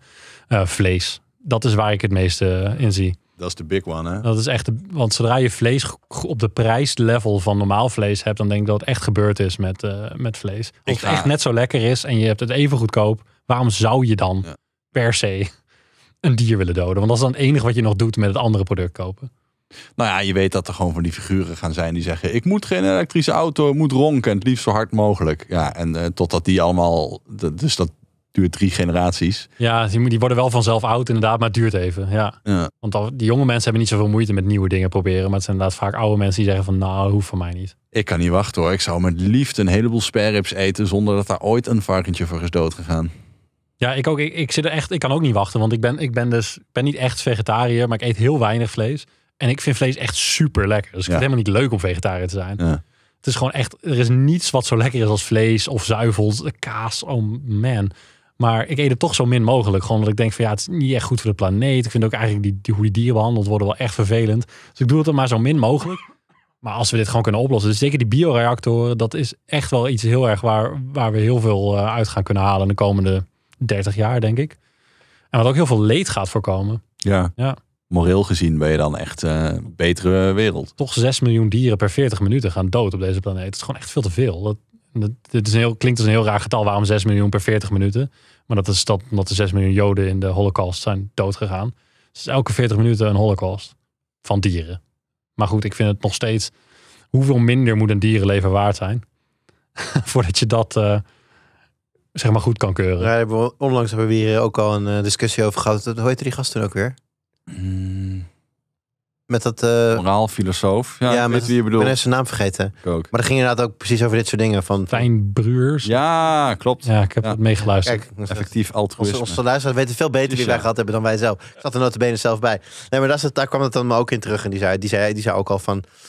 Stop in ieder geval met kippen eten. Want daar moeten er heel erg veel van dood om aan onze vraag te voldoen. Ja. Een morele gelukkig die voetafdruk. spare ribs nog eten. Ja, precies. Ik kan het zeggen. Als lang maar spare ribs veilig zijn, vind ik het goed. Maar en ook, hij zei ook van het is in principe effectiever om €1 per maand te doneren aan een goed doel dat zich richt op zeg maar kunstmatig vlees, kunstmatig whatever, wat we nu uit dieren halen, dan dat je stopt met vlees eten. Als je zou moeten kiezen, dan werkt die euro beter dan stoppen met vlees. Ja, ik vond het trouwens echt een hele indrukwekkende berekening. Ik had er nog een beetje op naast te gaan van klopt het allemaal wel? Want ik dacht natuurlijk meteen, ik ben sceptisch. Maar dat klopte wel aardig. Dat is inderdaad €1 per maand en je bent gewoon je hele leven vegetariër. Kun je natuurlijk ook nog vegetariër worden, maar goed, eigenlijk heb je ook €2. En is natuurlijk beter, maar voor een hypocriete klootzak als ik is die €1 heerlijk. Ja, zeker. Maar, ik snap het heel goed. En zoals ik zelf ook al zei, ik vind dat het hele idee dat vegetariërs geen vlees willen eten is gewoon, de meesten vinden het net als ik gewoon super lekker. Ja. Het is gewoon heel moeilijk als je... Ik heb het, iets minder, maar even afgerond 2 jaar volgehouden. En... Ach, dat is al 2 jaar meer dan de meeste mensen doen. Dat klopt, maar ik baal daar oprecht wel bijna dagelijks van. Ik ben niet helemaal terug bij af, want ik ben ook overwegend vegetariër, wel flexie, maar toch. En dan zit ik toch elke keer met zo'n pizza met kip en salami in mijn hand, dat ik denk, eigenlijk ook niet oké. Maar dat is dus precies waarvan ik denk dat, in ieder geval mijn hoop bij de wetenschap ligt. Zo van, waarom zou ik als consument elke dag met morele koppijn door het leven moeten? Dit is niet wat de industriële revolutie ons heeft beloofd. We hadden gewoon een werkweek van 4 uur moeten hebben en allemaal gewoon rustig kunnen laven in wat we maar het liefst willen doen. Je mist dan wel 1 punt. Dan hadden hun minder geld. Ik weet niet wie hun zijn, maar dat is wel zo. Ja. Dus dat helaas, daardoor gaat het niet door. Nee, maar ik heb wel het gevoel dat we een beetje in de houtgreep worden gelegd van onze eigen moraliteit. Terwijl degene die daar met de pet naar gooien, schat hemeltje rijk worden. En dat vind ik wel irritant. Ik denk dat zij die hoofdpijn meer verdienen dan ik. Zeker, ik vind ook de hoofdpijn niet terecht hoor. Ik bedoel, als je heel erg van vlees houdt en je eet nog vlees, dan vind ik dat eigenlijk niet echt een probleem. Nee, maar ik vind het al irritant. Wat raar zou zijn is als je dat ook nog steeds zou doen als er een heel goed alternatief was. Dan zou het vreemd zijn. Het enige wat ik vervelend vind, iedereen mag van mij helemaal zelf weten wat hij doet, maar laat andere mensen dat ook doen. Wat ik heel vervelend vind is dat mensen die dan andere mensen aankijken van, ja, maar jij gaat op vakantie naar, god mag weten waar, met het vliegtuig. Ja, maar jij hebt kinderen. Ja, maar jij rijdt elke dag 200 kilometer auto in een benzineauto. Dat vind ik heel vervelend. Dan ga je op een gegeven moment elkaar de maat nemen en wat is dan zwaarder. En dat kun je natuurlijk op sites allemaal berekenen. Je kan het gewoon prima invullen en dan kun je gewoon precies zien. Dat vind ik irritant. Laat iedereen lekker die afweging maken of je voor de planeet wel of geen vlees wil eten, of voor de dieren, of wel of niet wil vliegen, maar voor andere mensen niet lastig met je mening. Nou, net voor de podcast ook al. Moet ze daar heel soms wel even mee lastigvallen en dan gewoon met...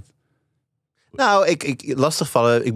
Daarmee bedoel ik, laat ik het even anders formuleren. Dat heb ik toen ook gezegd. Ik vind het wel belangrijk dat je als vleeseter weet hoe de wereld in elkaar zit. Ik vind niet dat je je kop in het zand mag steken en zeggen van la, ik haal lekker mijn vlees bij de slager. En wat er daarvoor allemaal gebeurd is met dat stukje wat in mijn plastic zit, dat wil ik niet weten. Kijk, dat vind ik laf. Ik vind wel dat je moet verdiepen in de bio-industrie. En als jij dan zoiets hebt van, oei, wat is dit erg. Maar ik kan nog steeds wel gewoon, dit nog steeds wel gewoon eten en dit naast me leggen. Hey, prima, you do you. En dan vind ik het niet als er iemand anders is van, ja, maar het is heel zielig. En dan continu diegene gaan lastigvallen met, ja, maar het is zo zielig. Ja, maar je moet het doen voor de planeet. Ja, je moet heel veel dingen doen voor de planeet. We kunnen allemaal meer doen. Laten we elkaar niet continu Het werkt ook heel slecht. Dat shaming, dat is gewoon aangetoond niet echt de allereffectiefste strategie om mensen gedrag te veranderen. Wat veel beter werkt, en dat doe ik ook. Want mijn vriendin is vegan, dus wij eten thuis in principe altijd vegan.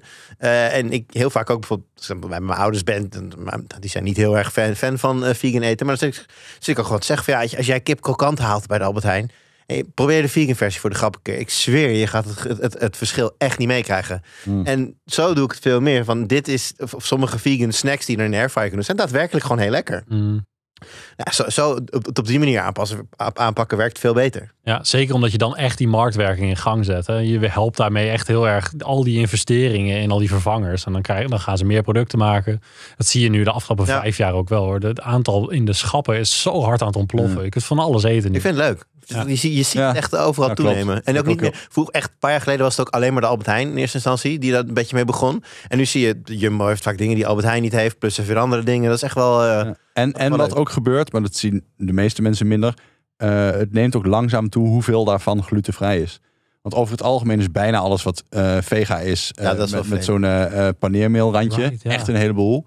En de rest daarvan wordt een beetje stevig gemaakt met meestal tarwe. Ja. En ja, als jij glutenintolerant bent, dan is dat gewoon heel erg, weet je. Ja. Dus wat ik wel grappig vind trouwens, we hebben nu een heel aantal keren de naam Margriet horen vallen. Ja. En ik denk dat Jurian een hele mooie vraag uit zou kiezen. En als je nou een leuke vraag ziet, kun je ook eens proberen net zo goed eentje van Margriet in te gooien. Kijk hoe het bevalt. Daar was ik al lang van plan. Ik zat alleen even te lezen welke van de heel veel vragen ik leuk vond.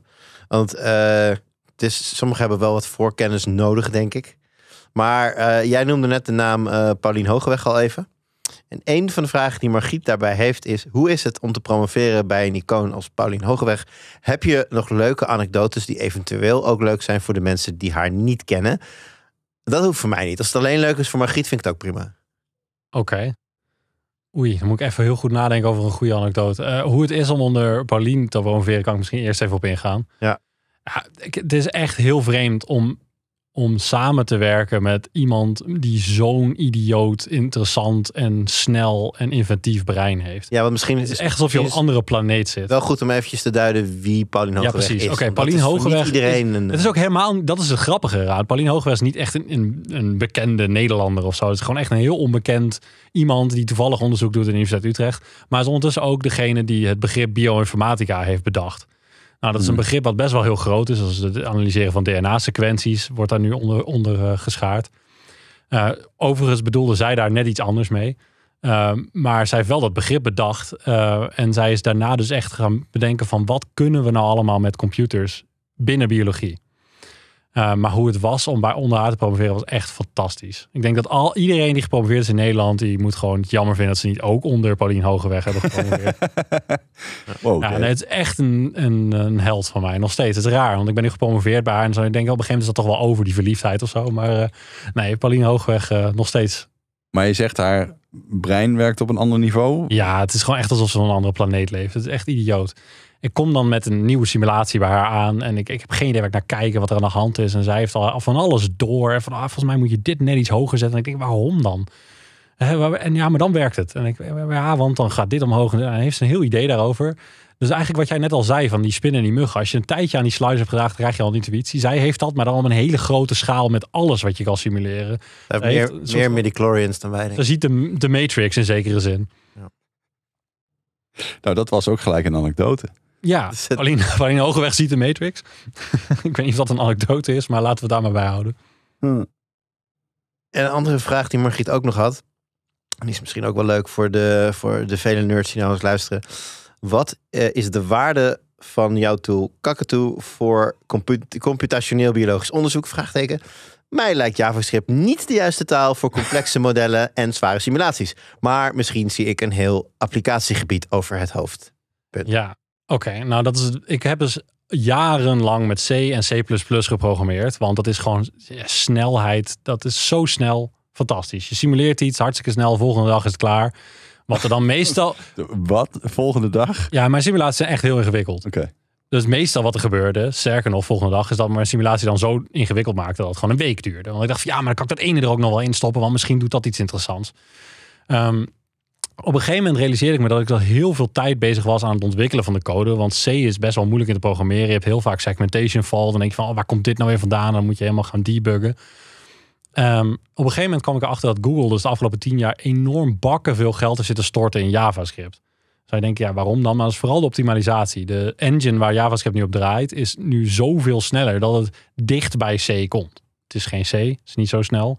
En het heeft ook allerlei andere nadelen, zoals Margriet heel terecht oppakt. Maar het ontwikkelen kost mij nu zo weinig tijd. Waar ik eerst 3 weken voor het ontwikkelen van een nieuwe simulatie bezig was, doe ik het nu echt in 2 dagen. Gewoon omdat het zoveel makkelijker is. Ja, en de simulatie zelf duurt dan wellicht wat langer. Ja, maar dan ga ik gewoon wat anders doen, zeg maar. Ik heb ook nog allerlei dingen te lezen. En denk van, nou, laat die maar 3 weken op een computercluster draaien. Wat maakt mij dat nou uit? Ja, die return of investment is gewoon hoger. Precies, daar komt het eigenlijk op neer. Ja. En daarnaast een andere hele belangrijke reden is dat JavaScript, iedereen kan het runnen. Zeg maar, ik hoef niet iemand te vragen van, hier is je makefile voor C en dan moet je dat compileren met deze flags. Het is gewoon, je open je browser maar, doet het gewoon. Dit is het model en hij doet het. En ik ga maar spelen. Als een reviewer maar niet gelooft, dus als je een wetenschappelijk artikel publiceert, dan moeten reviewers er allemaal over gaan zeuren en zo. Zeg van, nou, kijk zelf maar. Je kunt het gewoon zien. En als je me niet gelooft, dan bewijs het tegendeel maar. Dus dat deelbaarheid vind ik heel belangrijk. Wel goed dat je niet binnen Windows zelf draait. Want anders had je simulatie klaar voor 3 weken. 4 minuten. 6 jaar.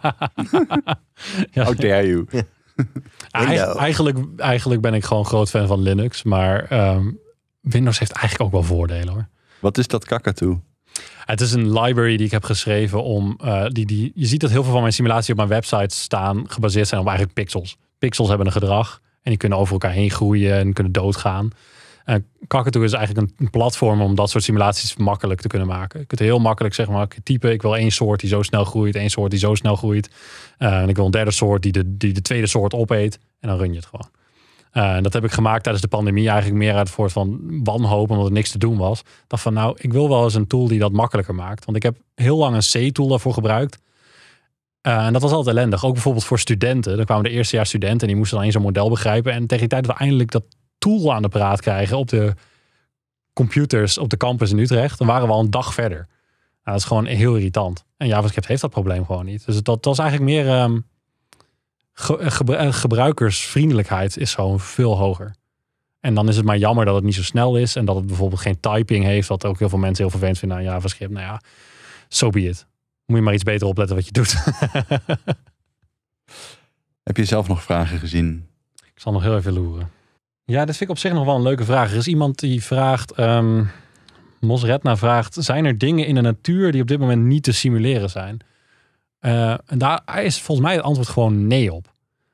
Omdat programmeertalen zijn er eigenlijk op gemaakt om Turing compleet te zijn. Dat wil zeggen dat alles wat je ermee kan berekenen, kun je in principe berekenen als je maar een groot genoeg computer hebt. Het enige waar de grens ligt is gewoon het formaat van je computer. Dus op een gegeven moment is het antwoord daarop ja. Maar dan is het eigenlijk meer een soort van technisch probleem. Van je hebt niet genoeg memory of je hebt niet genoeg CPU's om het door te rekenen. Maar eigenlijk kun je, dat vind ik zo spannend aan simulaties en ze bouwen. De sky is echt de limit. Als ik iets heel lijps bedenk. Van ik wil nu bestuderen wat het doet als bacteriën kunnen teleporteren. Gewoon om inzichten te vergaren. Dan doe ik dat gewoon en dan kan dat gewoon. En dat vind ik gewoon heel vet.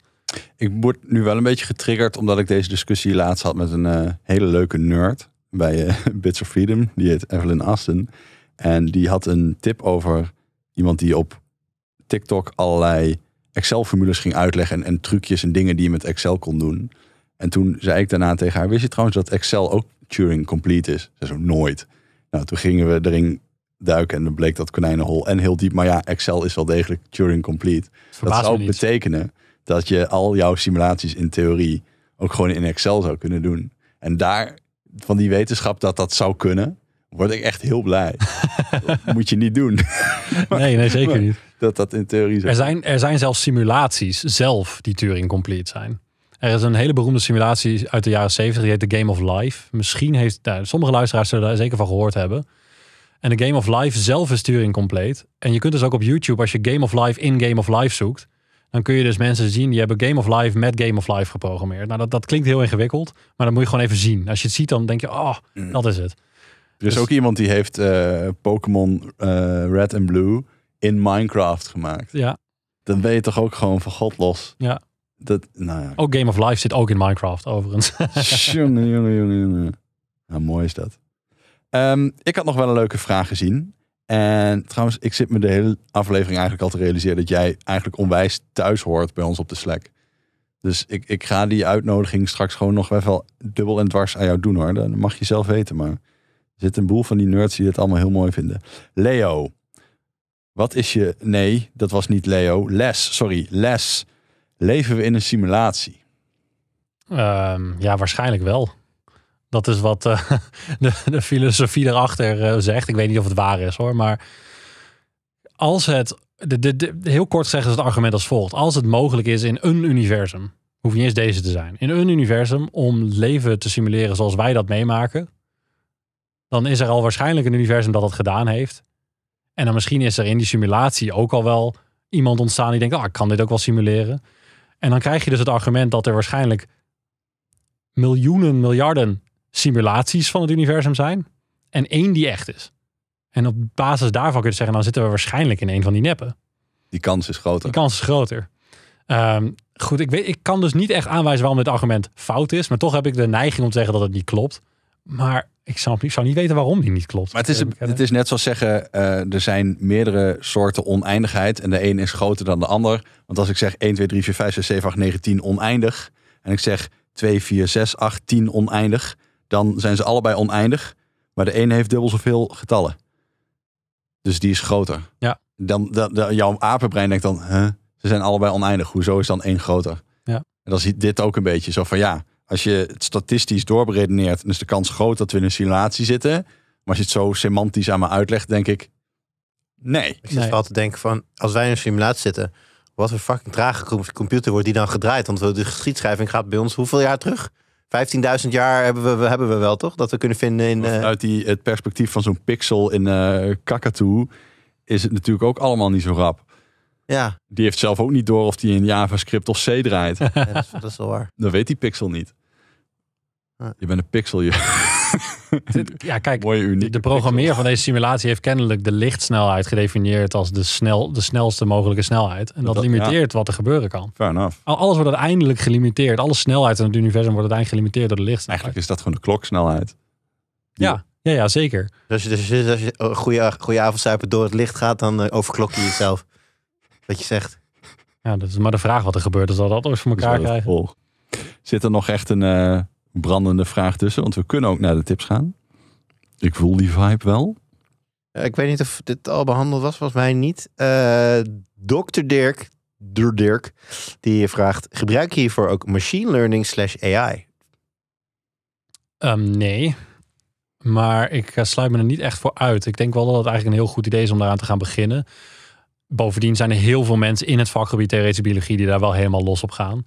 Ik heb er nog helemaal niets aan machine learning of AI op toegepast. Wel interessant. Eigenlijk wel een keer moeten doen. Dan zou je inderdaad, nu je draait een simulatie. Nou, daar komen bepaalde bevindingen uit. Ga je weer spelen. Ja. Verander je wat sliders. Even de dumbed down version. Draai hem nog een keer. Een AI zou dit hele proces compleet automatisch voor je kunnen doen.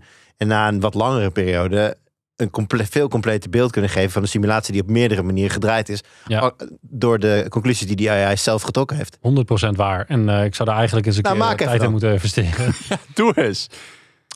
Ik wou er nog iets aan toevoegen. Dan moet ik even nadenken wat ik nou net dacht. Ja, oké. We hebben het even gehad over hoe creatief kinderen kunnen zijn als het gaat om games en wat ze dan kunnen maken. En wat ik dus wel gebruik, dat is geen AI in die zin, is dat ik bouw de evolutieregels in mijn model. En eigenlijk is evolutie dat kind. Die probeert gewoon van alles, totdat iets heel goed werkt. Dus wat ik eigenlijk in zekere zin, ik heb het een klein beetje erin zitten. Niet in al die sliders proberen, maar gegeven de sliders, vind de beste oplossing voor dit systeem.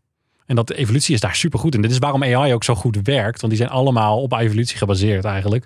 Op evolutionaire algoritmes zijn die getraind. En daarom werken ze ook zo goed. Omdat ze hebben ondertussen enorm geoptimaliseerd. Nou ja, als je bijvoorbeeld kijkt naar DAL-E. Ik weet niet of jullie bekend zijn met DAL-E. Maar dat is echt idioot hoe mooi dat eruit ziet tegenwoordig. Zeker 2 jaar geleden was het nog hartstikke lelijk. De snelheid waarmee dat beweegt, dat is echt idioot. Dus hele goede vraag. Ga ik zeker naar kijken. Ik denk dat we alles wel een beetje aangestipt hebben inmiddels. Yes. Tenzij iemand zegt, Randal, je hebt het helemaal mis. Dan gaan we die vraag nog stellen. Maar ik kijk in het rond. Nee, voor mij gaan we Ik zie niemand aan de rem trekken. Dus tijd voor de tips. Jurian, wil jij? Vind je het leuk? Ja hoor, ik wil best wel mijn tips geven. Dus zoals jij wellicht een klein beetje van mij gewend bent, kijk ik wel eens Netflix. Wel vaak Netflix trouwens. Wel zelden dat ik andere dingen... Nou, dat is niet waar. Ik heb het... Jouw tips zijn altijd Netflix. Floris tips zijn altijd YouTube. Ja, dat is inderdaad waar. #NoSpon. Nee, een hele tijd geleden kwam er een film op Netflix. Enola Holmes met Millie Bobby Brown in de hoofdrol. Al zijnde de zus van de redelijk bekende Sherlock Holmes. De film draaide om haar. En nu is deel 2 daarvan op Netflix. En ook daar... trouwens, Sherlock Holmes wordt gespeeld door Henry Cavill. Dus dan moet jij die film kijken, want jij bent zelfproclaimed voorzitter van de fanclub. Klopt. Dus hele erg leuke film. Ik ga er niet veel vertellen, want je moet hem gewoon zien. Het is echt zo'n film die voor iedereen leuk is. Gewoon jonge mensen, oudere mensen, iedereen ertussenin. Ga gezellig kijken, moet je doen. En mijn andere tip, ja, dit is een klein beetje een soort van mea culpa na de Star Wars fan in mei. Maar toen de serie Andor begon, nee. Het raakte me totaal niet. Het trok me niet. Het deed niks voor me. Waar ik echt gewoon als haast religieus heb uitgekeken naar Kenobi. En ook elke aflevering zo ongeveer meteen dat die online kwam. Meteen heb gekeken. Andor deed me helemaal niks. Maar nu toch uiteindelijk wel begonnen. En het is echt heel tof. Het is echt een hele toffe serie.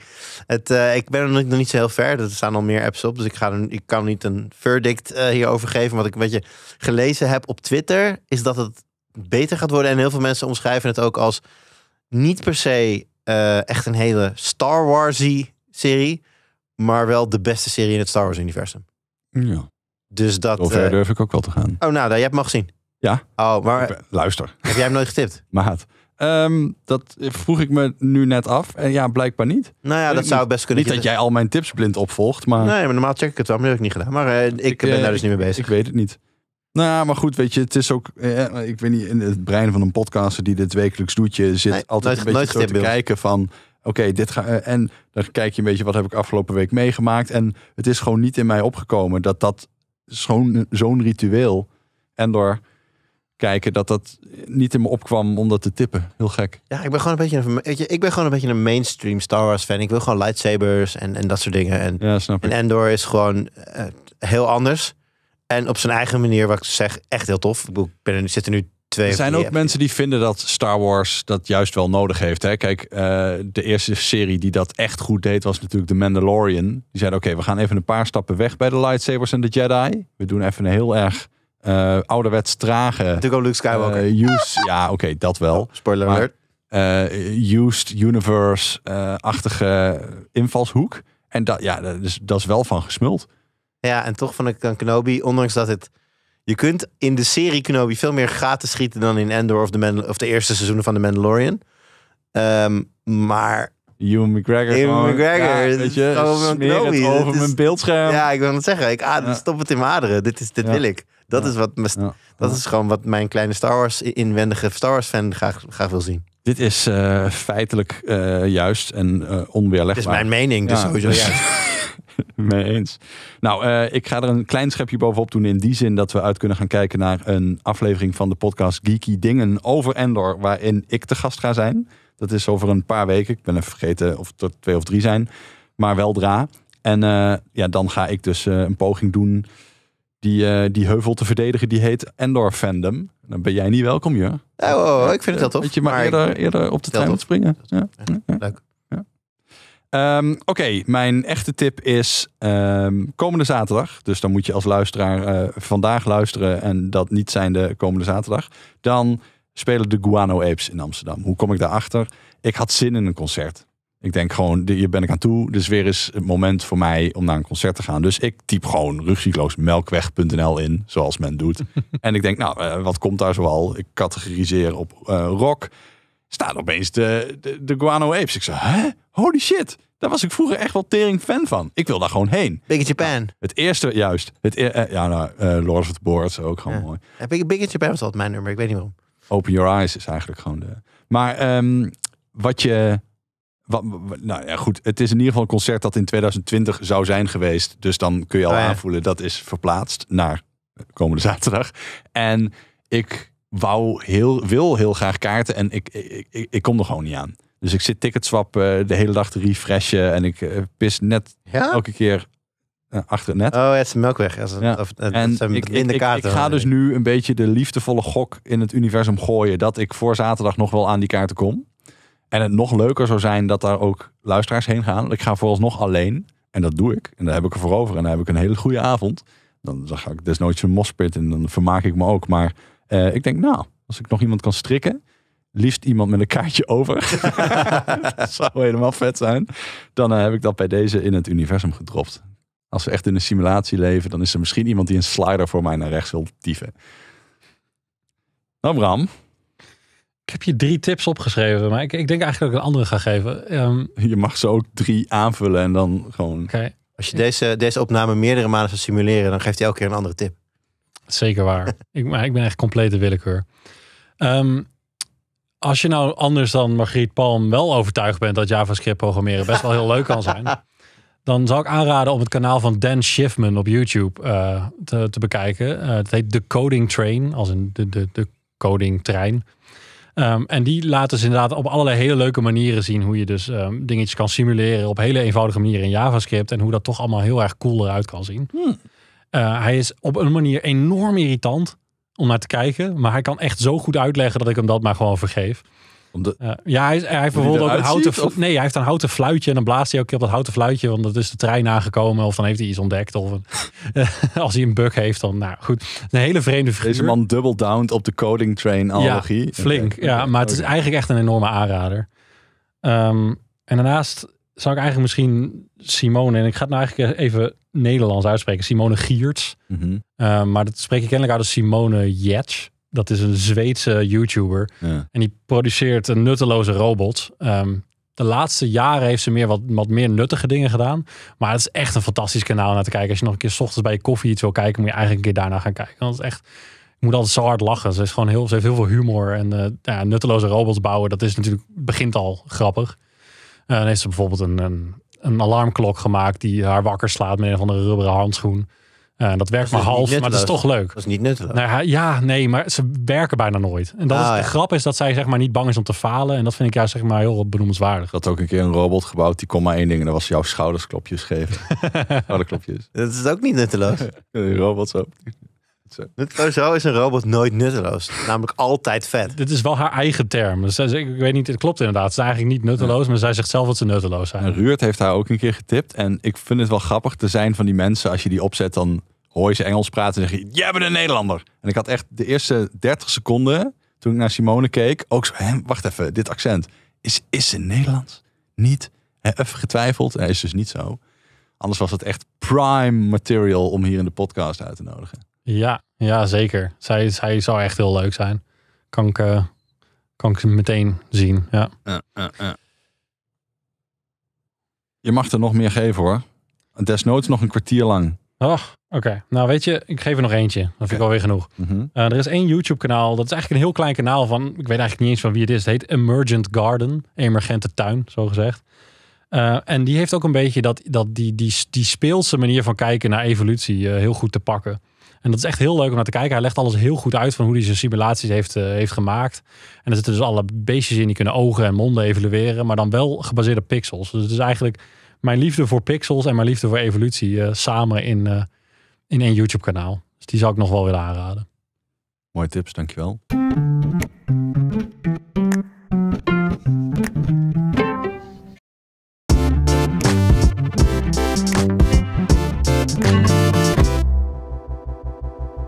Tot zover deze aflevering van Met Nerds om tafel. En Met Nerds om tafel is een podcast door Floris Bot, Jurian Ubachs en mij, Randal Pelen. Onze panelleden zijn Esther Krammendam, Ruurt Sanders en Sander Bijleveld. En onze gastnerd van vandaag was Bram van Dijk.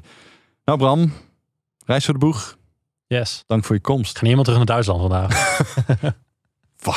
Waarom zou je dat doen? Ja. Waar kunnen mensen meer over jou te weten komen? Ja, voorheen zou ik Twitter zeggen, maar ik ben toch een beetje minder actief op Twitter sinds een paar weken nu. Ik heb een website, bramvandijk.com. Daar kun je ook wat van mijn simulaties zien. Daar ga ik zeker wat meer simulaties op laten zien, zodra ik meer ga bouwen. Dus ik zou gewoon mijn website zeggen, bramvandijk.com. Hele mooie. Heb je nog mensen op de korrel waarvan je zegt, die zouden wij een keer uit moeten nodigen? Nu is het heel lang stil. Daar had ik eigenlijk iets eerder over na moeten denken. Nou ja, je wordt toch uitgenodigd op onze Slack, dus dan houden we dat antwoord dat goed. Ja, misschien is dat een goed idee. Want ik heb de neiging om dan allerlei wetenschappers te gaan noemen. Maar er moeten ook nog een beetje wetenschappers zijn met die extra nerd component. En dat het niet alleen maar over de ingewikkelde microben gaat misschien. Want dan krijg je weer zo'n verhaal als van mij vandaag. Nou, wij zijn een keer heel erg verrast over hoe je plantjes moet laten groeien op Mars. Dat vond ik heel tof. Ja, dat is ook leuk. Ja. Nou, onze website is mnot.nl. Join in onze Slack, dan gingen 2200 schattige, capabele en charmante nerds je voor. Je kunt vragen stellen aan de volgende gastnerds in het kanaal Vraag van de Luisteraar. En we hebben een heel mooi kanaal, dat heet DevDev. Daar zitten al die programmeurs die de hele dag met elkaar kunnen bitchen over welke programmeertaal het best is. Maar zo nu en dan ook wel behulpzaam uit de hoek kunnen komen. Dus dat is iets waar je je voordeel mee kan doen. Je kunt ook jezelf een voordeel doen door vriend van de show te worden. Dan kom je in het clubhuis op onze Slack. En dat is de beste plek om te zijn, omdat er weer een meetup aan zit te komen. En dat doen we voortaan echt 4 keer per jaar. En niet alleen dat, je krijgt ook stickers en bierviltjes door de brievenbus, een private RSS-feed, zodat je zonder reclame en eerder dan de rest kunt luisteren. Merch is te vinden op onze webshop en Nerdbier staat op nerdbier.nl. Voor nu hartelijk dank voor het luisteren en tot de volgende keer. Yeah. Lekker gewerkt. Dat was leuk. Ja, hele goeie.